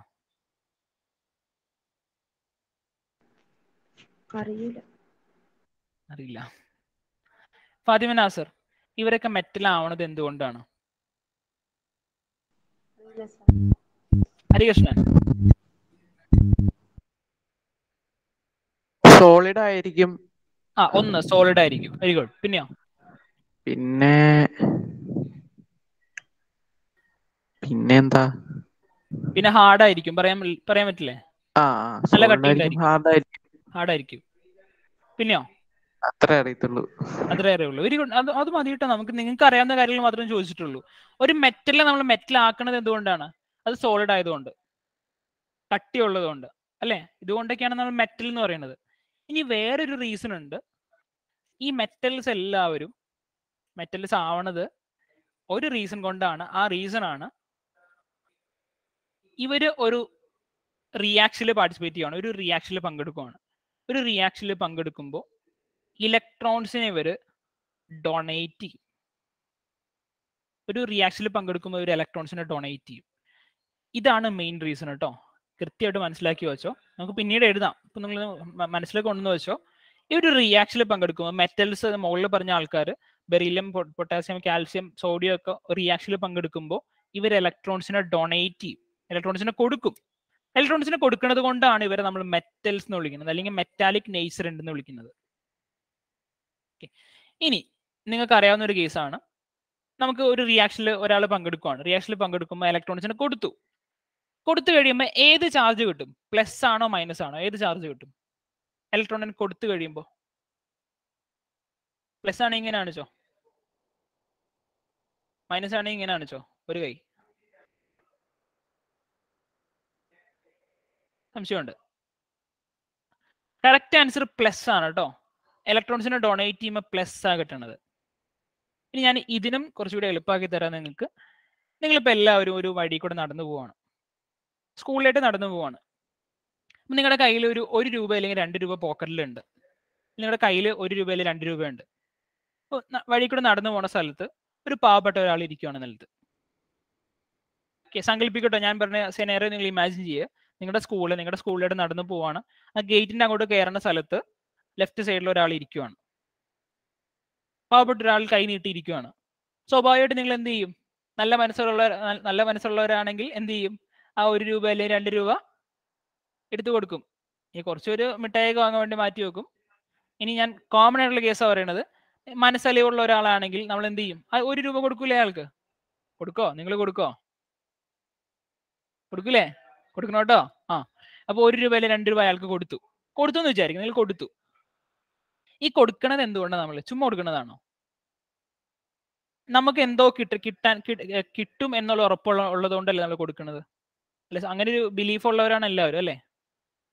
നമ്മൾ പാവപ്പെട്ട ഒരാൾക്ക് സഹായം ചെയ്യുവാണ്. സഹായം ചെയ്യുമ്പോൾ നമുക്കൊരു ഉദ്ദേശം ഉണ്ടല്ലോ മനസ്സിൽ. ഞാൻ ഇയാളെ സഹായം ചെയ്തു കഴിഞ്ഞാൽ എനിക്ക് എന്തെങ്കിലും ഒരു സഹായം കിട്ടും എന്നുള്ള ഉദ്ദേശം ഉണ്ടല്ലോ. ഉണ്ടോ? അങ്ങനെ ഉണ്ടോ? അങ്ങനെയുണ്ട്. ഈ നമ്മുടെ എനിക്ക് തോന്നുന്നു എല്ലാവർക്കും അതിന്റെ ബിലീഫ് ഉണ്ടായിരിക്കും, ഒരാളെ നമ്മൾ ഹെൽപ്പ് ചെയ്ത് കഴിഞ്ഞാൽ നമുക്ക് പുണ്യം കിട്ടും എന്ന് പറയാറുണ്ട്. അങ്ങനെ ബിലീഫ് ഉണ്ടോ എല്ലാവർക്കും? പുണ്യം അല്ലെങ്കിൽ കൂലി കിട്ടും അങ്ങനെയൊക്കെ പറയാറുണ്ട്. മുസ്ലിംസ് ആണെങ്കിൽ കൂലി കിട്ടും എന്നൊക്കെ പറയും. ഇനി കോമൺ ആയിട്ട് പുണ്യം കിട്ടും എന്ന് പറയാറുണ്ട്. ഗുഡ്നസ് കിട്ടും. നമ്മൾ ഒരാൾക്ക് പൈസ ഡൊണേറ്റ് ചെയ്ത് കഴിഞ്ഞാൽ പുണ്യം കിട്ടും. ഇനി ഞാൻ ഇതിനെ കെമിസ്ട്രിയിലായിട്ട് കണക്ട് ചെയ്യുകയാണ് കേട്ടോ. നിങ്ങൾ ഒരു റിയാക്ഷൻ നടക്കുവാണ്. റിയാക്ഷനിൽ ഇലക്ട്രോൺ ഒരാൾക്ക് കൊടുത്തു, ഞാൻ ഇലക്ട്രോൺ ഒരാൾക്ക് കൊടുത്തു ഒരു റിയാക്ഷനിൽ. എനിക്കപ്പോൾ പുണ്യം കിട്ടിയല്ലോ, കിട്ടി, പുണ്യം കിട്ടി. ഇനി പുണ്യത്തിന് ഞാൻ കെമിസ്ട്രിയിലായിട്ട് മാറ്റുവാണ്, പ്ലസ് ആയിട്ട് മാറ്റി. ഞാൻ കൊടുത്തു, അപ്പൊ എനിക്ക് എന്ത് കിട്ടി? പ്ലസ് കിട്ടി. പിടി കിട്ടിയോ? ഞാൻ കൊടുത്തതുകൊണ്ട് എനിക്ക് പ്ലസ് കിട്ടി. ഇനി അവിടെ ഇരിക്കുന്ന ആള് വാങ്ങി, ഞാൻ കൊടുത്ത സാധനം വാങ്ങി, അപ്പൊ ഇയാൾക്ക് എന്ത് കിട്ടും? നെഗറ്റീവ് കിട്ടും കേട്ടോ. ഇങ്ങനെ നിങ്ങൾ മനസ്സിലാക്കിക്കൊള്ളണം. കൊടുക്കണ ആൾക്ക് എനിക്ക് പോസിറ്റീവ് കിട്ടും, വാങ്ങണ ആൾക്ക് നെഗറ്റീവ് കിട്ടും. ബേസിക് ഐഡിയ ആണ് കേട്ടോ, സിമ്പിൾ ഐഡിയ. നമുക്കിനി പല സ്ഥലത്തും ആവശ്യമുണ്ട്. ഇപ്പൊ ഞാൻ ഇലക്ട്രോൺസിനെ കുറിച്ച് പറഞ്ഞു, മെറ്റൽസിനെ കുറിച്ച് പറഞ്ഞു. മെറ്റൽസ് ഇലക്ട്രോൺസിനെ ഡൊണേറ്റ് ചെയ്യും, അപ്പൊ ഇവർക്ക് പോസിറ്റീവ് ചാർജ് കിട്ടും. ഇതാണ് മെറ്റാലിക് നേച്ചർ കേട്ടോ. മെറ്റാലിക് നേച്ചർ എന്ന് പറഞ്ഞാൽ ഇലക്ട്രോൺസിനെ ഡൊണേറ്റ് ചെയ്യുന്ന നേച്ചറാണ് മെറ്റാലിക് നേച്ചർ. ഒന്നാമത്തത് കഴിഞ്ഞു, സിമ്പിൾ. രണ്ടാമത്തത് ഇവർക്ക് എല്ലാവർക്കും, എസ് ബ്ലോക്കുകാർക്ക് എല്ലാവർക്കും അവരുടെ അറ്റോമിക് സൈസ് കോമൺ ആണ്. അറ്റോമിക് സൈസ് എന്ന് വെച്ചാൽ ആറ്റത്തിന്റെ വലിപ്പം. നമ്മളിപ്പോ ഇങ്ങനെ സർക്കിളിട്ട് വരയ്ക്കുവാണെങ്കിൽ, ഇപ്പോൾ ലിഥിയം ആണെങ്കിൽ ലിഥിയത്തിന് 3, ഇവിടെ 2 ഇലക്ട്രോൺസ് വരും, ഇവിടെ 1 ഇലക്ട്രോൺ വരും. ഇതുപോലെ സോഡിയത്തിന്റെ മാഗ്നീഷ്യത്തിന്റെ ഒക്കെ വരയ്ക്കുവാണെങ്കിൽ നമുക്ക് ഇവരുടെയൊക്കെ അറ്റോമിക് സൈസ് ഒരു കോമൺ ആയിരിക്കും. നിങ്ങൾ ഇത് 9th പഠിച്ചിട്ടുണ്ട്. പീരിയോഡിക് ടേബിളിലെ ലെഫ്റ്റിൽ നിന്ന് റൈറ്റിലോട്ട് മൂവ് ചെയ്യുമ്പോൾ അറ്റോമിക് സൈസ് കൂടുമെന്ന് പഠിച്ചിട്ടുണ്ടോ? സംശയമാണ്. ബേസിക് ഇല്ലാത്തതിന്റെ പ്രോബ്ലം ആണ് കേട്ടോ, കുഴപ്പമില്ല, നമുക്ക് സമയം എടുത്ത് പറയാം. സോ പീരിയോഡിക് ടേബിൾ നോക്കിക്കോ. പീരിയോഡിക് ടേബിൾ ചെറിയൊരു റെപ്രസെന്റേഷൻ. ഓക്കെ, ഈ പീരിയോഡിക് ടേബിളിൽ ഞാൻ എല്ലാം വരയ്ക്കില്ല കേട്ടോ, ചെറിയൊരു ഐഡിയ കിട്ടാൻ വേണ്ടി വരയ്ക്കുന്നുള്ളൂ. പീരിയോഡിക് ടേബിളിൽ ലെഫ്റ്റിൽ നിന്ന് റൈറ്റിലോട്ട് മൂവ് ചെയ്യുകയാണ്, ലെഫ്റ്റ് ടു റൈറ്റ് മൂവ് ചെയ്യുകയാണ് എന്ന് പറഞ്ഞാൽ ഇവിടുത്തെ ഒരാളെ എടുത്തു, ഇവിടുത്തെ ഒരാളെയും ഇവിടുത്തെ ഒരാളെ എടുത്തു, ഇവിടെ എ എന്ന് പറഞ്ഞ ആളെടുത്തു, ഇവിടെ ബി എന്ന് പറഞ്ഞ ആളെടുത്തു.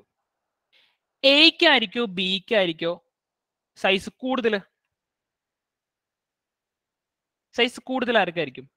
എക്കാണോ ബിക്കാണോ? എ ആണെങ്കിൽ 1 കാണിച്ചോ, ബി ആണെങ്കിൽ 2 കാണിച്ചോ, സൈസ് കൂടുതൽ?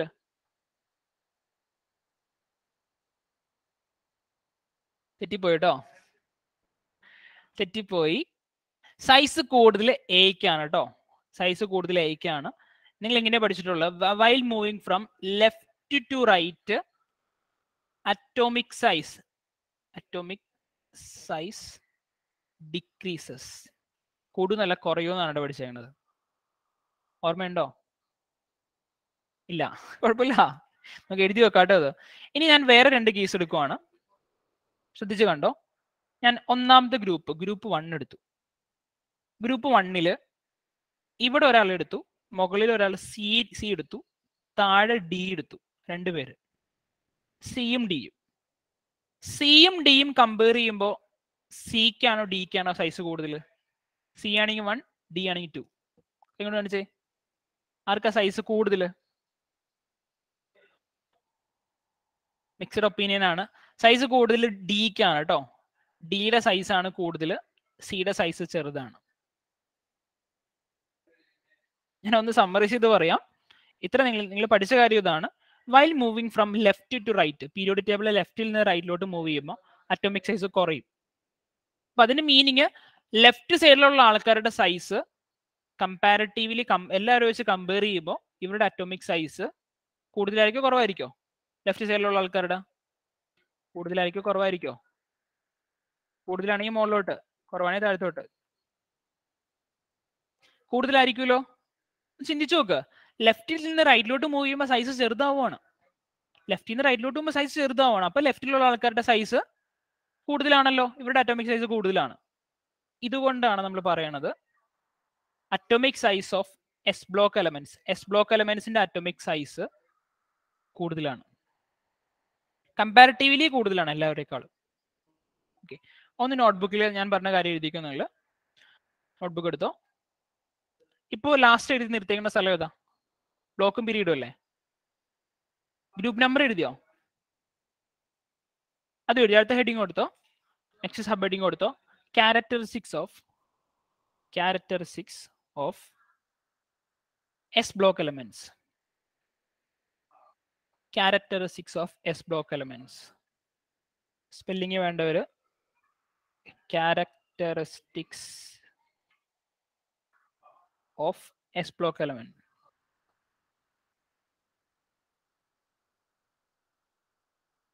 Characteristics of S block element എഴുതി. താഴെ എഴുതിക്ക് ഫസ്റ്റ് പോയിന്റ് ആയിട്ട്. ഫസ്റ്റ് നമ്മൾ ഓരോ സബ് ഹെഡിങ് എഴുതുവാണ് കേട്ടോ. ഇനി ആദ്യം എന്തെങ്കിലും എഴുതിക്കോ. ഫസ്റ്റ് നമ്പർ ഇട്ടോ. ക്യാരക്ടറിസ്റ്റിക്സ് ഓഫ് എസ് ബ്ലോക്ക് എലമെന്റിന് താഴെ ഫസ്റ്റ് നമ്പർ ഇട്ടോ ലെഫ്റ്റ് സൈഡിൽ. എന്നിട്ട് അതിൽ എഴുതിക്കോ മെറ്റാലിക് ക്യാരക്ടർ, മെറ്റാലിക് ക്യാരക്ടർ അല്ലെങ്കിൽ മെറ്റാലിക് നേച്ചർ. മെറ്റാലിക് ക്യാരക്ടർ അല്ലെങ്കിൽ മെറ്റാലിക് നേച്ചർ എഴുതിക്കേ. വോയിസ് ക്ലിയർ ആയില്ല. മെറ്റാലിക് ക്യാരക്ടർ അല്ലെങ്കിൽ മെറ്റാലിക് നേച്ചർ. മെറ്റാലിക് ക്യാരക്ടർ അല്ലെങ്കിൽ മെറ്റാലിക് നേച്ചർ എഴുതി. ഇനി അതിന്റെ താഴെ നിങ്ങൾക്ക് മനസ്സിലായ കാര്യം എഴുതി വെച്ചേ. ഞാൻ ഒന്നിനും ഡെഫിനേഷൻ തന്നില്ല കേട്ടോ. നിങ്ങൾക്ക് മനസ്സിലായ കാര്യം എഴുതി വെച്ചേ. ഞാൻ പറഞ്ഞ എക്സാമ്പിൾ എഴുതി വെച്ചോ. കൊടുക്കുമ്പോൾ പോസിറ്റീവ് കിട്ടും, വാങ്ങുമ്പോൾ നെഗറ്റീവ് കിട്ടും. കാര്യം എഴുതി വെച്ചേ. മെറ്റാലിക് ക്യാരക്ടർ അല്ലെങ്കിൽ മെറ്റാലിക് നേച്ചർ എന്ന് പറയുന്നത് അതിന്റെ താഴെ ഒന്ന് എഴുതി വെച്ചോ. ഈ കാര്യങ്ങൾ കൊടുക്കുമ്പോൾ പോസിറ്റീവ് കിട്ടും, വാങ്ങുമ്പോൾ നെഗറ്റീവ് കിട്ടും. ആ എക്സാമ്പിൾ ഉണ്ടെങ്കിൽ നിങ്ങൾക്ക് എളുപ്പത്തിന് മനസ്സിലാക്കാം കേട്ടോ.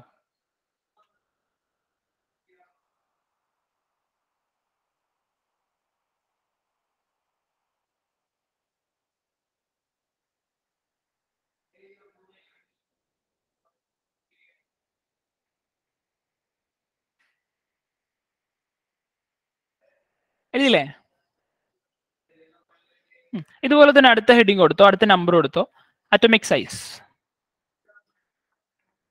Atomic size. അറ്റോമിക് സൈസിന്റെ ഹെഡിങ് കൊടുത്തോ. കൊടുത്തോ. എന്നിട്ട് ഞാൻ പറഞ്ഞ കാര്യം എഴുതിയാൽ മതി കേട്ടോ. അത് മാത്രം എഴുതിയാൽ മതി. ലെഫ്റ്റിന്ന് ഇവിടെ L എഴുതണം, ഇവിടെ R എഴുതണം. ഹെഡിങ് കൊടുത്തിട്ട് നിങ്ങൾ താഴെ ലെഫ്റ്റ് സൈഡിൽ L എഴുതണം, റൈറ്റ് സൈഡിൽ R എഴുതണം. ഇനി ഇങ്ങനെ ഒരു ആരോ മാർക്ക് വരച്ചേ. ഒരു നല്ല ലെങ്ത് ഉണ്ടായിക്കോട്ടെ കേട്ടോ. നിങ്ങൾ പിശുക്കണ്ട, കുറച്ച് ലെങ്ത്തിൽ വരച്ചോ. ഇനി അതിന്റെ മുകളിൽ എഴുതേണ്ടത് atomic size. Atomic size decreases. വേണമെങ്കിൽ ഡിക്രീസസ് എന്ന് എഴുതിക്കോ. ഇനി മനസ്സിലാവുന്നുള്ളൊരു ആരോ മാർക്ക് വരച്ചാൽ മതി. ലെഫ്റ്റ് ടു റൈറ്റ് മൂവ് ചെയ്യുമ്പോൾ അറ്റോമിക് സൈസ് ഡിക്രീസ് ചെയ്യും.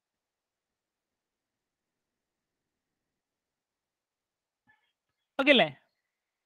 ഇനി അടുത്തത്. ഇനി അതിന്റെ തൊട്ട് താഴെ തന്നെ ടോപ്പും ബോട്ടം വേണം കേട്ടോ. Top bottom TB. Top bottom. ഇനി ഫുൾ എഴുതിക്കോ. മനസ്സിലാവില്ല. Top bottom. ഞാൻ വരച്ചേക്കുന്നത് പോലെ ടോപ്പ് മുകളിൽ ബോട്ടം താഴെ, താഴോട്ട് ആരോ മാർക്ക് ഇടണം. ലെഫ്റ്റ് സൈഡിൽ അറ്റോമിക് സൈസ് കൂടുവാണോ കുറയാണോ?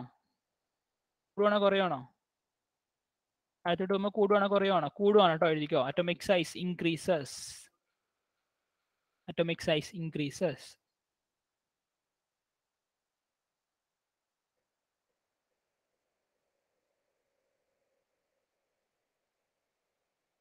അങ്ങനെയാണെങ്കിൽ നമ്മുടെ എസ് ബ്ലോക്കിനെ കുറിച്ച് പറയുകയാണ് കേട്ടോ. എസ് ബ്ലോക്ക് എല്ലാം ലെഫ്റ്റ് സൈഡിലാണ് ഉള്ളത്. എസ് ബ്ലോക്കിലുള്ള ആൾക്കാർ first group second ഗ്രൂപ്പുമാണ്. First ഗ്രൂപ്പിലും second ഗ്രൂപ്പിലുള്ള ആൾക്കാരുടെ അറ്റോമിക് സൈസ് എല്ലാവരും വെച്ച് കമ്പയർ ചെയ്യുമ്പോൾ കൂടുതലാണെന്നുള്ള കേസ് മനസ്സിലായല്ലോ. ലെഫ്റ്റ് സൈഡിൽ കമ്പാരിറ്റീവ്ലി കൂടുതലാണ്, റൈറ്റ് സൈഡിലോട്ട് പോകുമ്പോൾ കുറയും. നേരത്തെ പറഞ്ഞ കാര്യം ആലോചിച്ച് നോക്കി. ലെഫ്റ്റ് ടു റൈറ്റ് മൂവ് ചെയ്യുമ്പോൾ അറ്റോമിക് സൈസ് കുറയും. അപ്പൊ ലെഫ്റ്റ് സൈഡിലുള്ള ആൾക്കാർക്കാണ് സൈസ് കൂടുതൽ. ഫസ്റ്റ് സെക്കൻഡ് പോയിന്റ് ആണ് ഇത്. നമ്മൾ സിമ്പിൾ കാര്യങ്ങൾ എഴുതി പോണതാണ് കേട്ടോ. നമുക്ക് ഇനി അവസാനം എല്ലാം കൂടെ ഒരുമിച്ച് എഴുതാം. ക്യാരക്ടറിസ്റ്റിക്സ് നമുക്ക് സിമ്പിൾ ആയിട്ട് ഒരുമിച്ച് എഴുതി ഒറ്റയ്ക്ക് നമുക്ക് പഠിക്കാം. നിങ്ങൾക്ക് മനസ്സിലാവുന്ന കാര്യങ്ങൾ എഴുതി പോണതാണ്. മെറ്റാലിക് ക്യാരക്ടർ എഴുതി, മെറ്റാലിക് നേച്ചർ എഴുതി. അറ്റോമിക് സൈസ് എഴുതി. ദെൻ പിന്നെ വരുന്നത് നിങ്ങൾക്ക് ബേസിക് ഉള്ള കാര്യങ്ങൾ നോക്കട്ടെ കേട്ടോ. ബേസിക് ഇല്ലാത്ത കാര്യങ്ങളിൽ കൂടുതൽ സമയം എടുത്ത് പറയണല്ലോ.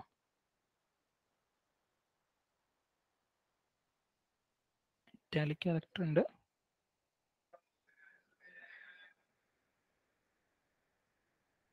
നിങ്ങൾക്ക് വാലൻസി എന്താണെന്നറിയോ? വാലൻസി എന്താണെന്നറിയോ?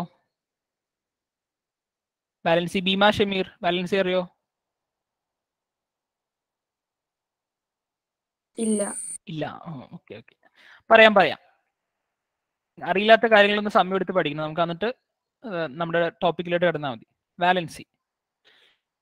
വാലൻസി അറിയാവുന്ന ആൾക്കാരൊന്നൊക്കെ ഇപ്പൊ അറിയാവുന്നവര്. ഹരികൃഷ്ണൻ എന്ന് പറഞ്ഞേ, വാലൻസി എന്താണ്? Number of electrons in the outermost shell of an atom. Number of electrons in outermost shell. Number of electrons in outermost shell of an atom. അതൊരു പോയിന്റ് ആണ്. Outer shell of an atom.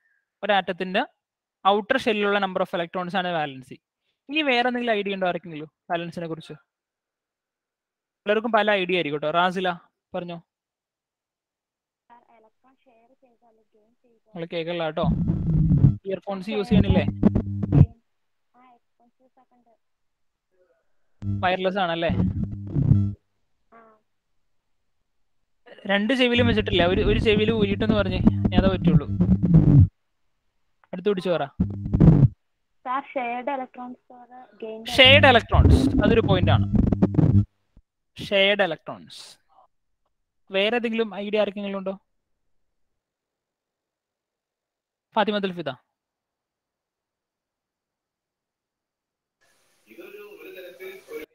Donate ചെയ്യുന്ന electrons അല്ലെങ്കിൽ gain ചെയ്യുന്ന electrons. Donate ചെയ്യണ electrons. Donate or gain ചെയ്യണ electrons. Anjo വേറെ ഉണ്ടോ? Loose or gain ചെയ്യണ ഇലക്ട്രോൺ, അത് ഡൊണേറ്റിൽ പെടും കേട്ടോ. ഡൊണേറ്റ് ഓർ ഗെയിൻ ചെയ്യണ ഇലക്ട്രോൺ. വേറെ ഏതെങ്കിലും ആർക്കെങ്കിലും? ഇതൊന്നും എഴുതണ്ട കേട്ടോ, ഞാൻ പറയുമ്പോൾ എഴുതിയാൽ മതി. വേറെ ഏതെങ്കിലും?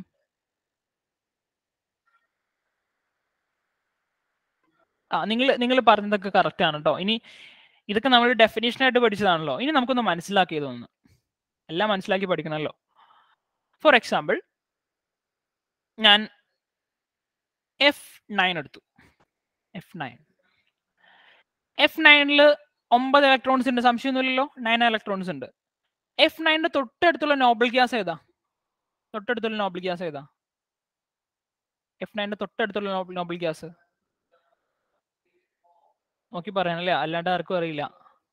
മൻസൂറേ, നോബിൾ ഗ്യാസിന് F9ന്റെ തൊട്ടടുത്തുള്ള നോബിൾ ഗ്യാസ് ഏതാ? മൻസൂർ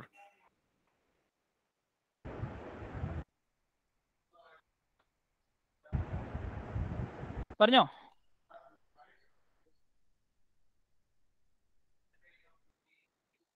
സംശയമാണ്. ബിഫാസൽ F9ന്റെ തൊട്ടടുത്തുള്ള നോബിൾ ഗ്യാസ് ഏതാ?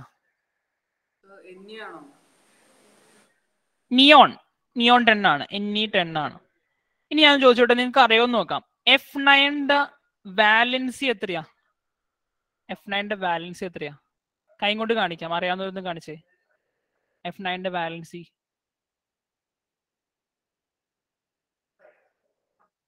ഇല്ല. ഹരികൃഷ്ണൻ എത്രയാ? ഹരികൃഷ്ണൻ പറഞ്ഞു നോക്കട്ടെ, പറഞ്ഞേ. 5, 6, 7 ആണോ? 7 ആണോ? സിദ്ധാർത്ഥിൽ മുമ്പ് എത്ര പറഞ്ഞ വാലൻസി? നിഹാന ഓക്കെ 7 വരണ്ട്, 1 വരണ്ട്. കറക്റ്റ് ആൻസർ 1 ആണ് കേട്ടോ. ഇതിന്റെ വാലൻസി 1 ആണ്. ഞാൻ ഇതിനെ കുറിച്ച് നമ്മൾ പറഞ്ഞതിനെ കുറച്ചുകൂടി സമയം എടുക്കും. നിങ്ങൾ ഇന്ന് പറഞ്ഞ കാര്യങ്ങൾ, ഇന്ന് നമ്മൾ വളരെ കുറച്ച് കാര്യങ്ങൾ പറഞ്ഞിട്ടുള്ളൂ. Block, period, group number of S block elements, simple കാര്യങ്ങൾ. അതിനെക്കുറിച്ച് കൃത്യം നാളെ ഐഡിയ ഉണ്ടാവണം കേട്ടോ എല്ലാവർക്കും. മറന്നു പോരുത്. ഞാൻ ചോദിച്ചോട്ടെ, ഈ 1.5 hours എങ്ങനെയുണ്ട് എടുത്തിട്ട്? 1.5 മണിക്കൂർ ക്ലാസ് വെച്ചിട്ട് എങ്ങനെയുണ്ടെന്ന് ചുമ്മാ അറിയാൻ വേണ്ടി ചോദിച്ചതാണ്. കുഴപ്പമുണ്ടോ? കുഴപ്പമുണ്ടെന്ന് പറയുള്ളൂ അല്ലേ? തൽക്കാലം നമുക്ക് ഈ ഒരു ഷെഡ്യൂൾ തന്നെയായിരിക്കും ഈ വീക്കിൽ ഓടുന്നത്. നോക്കാം, നമുക്ക് നോക്കിയിട്ട് എന്തെങ്കിലും ചേഞ്ച് ഉണ്ടെങ്കിൽ വരുത്താം കേട്ടോ. ഓക്കെ, അപ്പോൾ ആർക്കെങ്കിലും എന്തെങ്കിലും സംശയം ചോദിക്കാനുണ്ടെങ്കിൽ അവർ വെയിറ്റ് ചെയ്തോ, അല്ലാത്തവർക്ക് ലീവ് ചെയ്യാം. നാളെ ആക്ടിവിറ്റിയുടെ മെറ്റീരിയൽസ് റെഡിയാക്കാൻ മറന്നു വരുത്. Okay, thank you, have A nice day. Thank you, sir. Thank you sir. Thank you sir. Thank you sir. Thank you, sir. Okay, thank you sir. Thank you.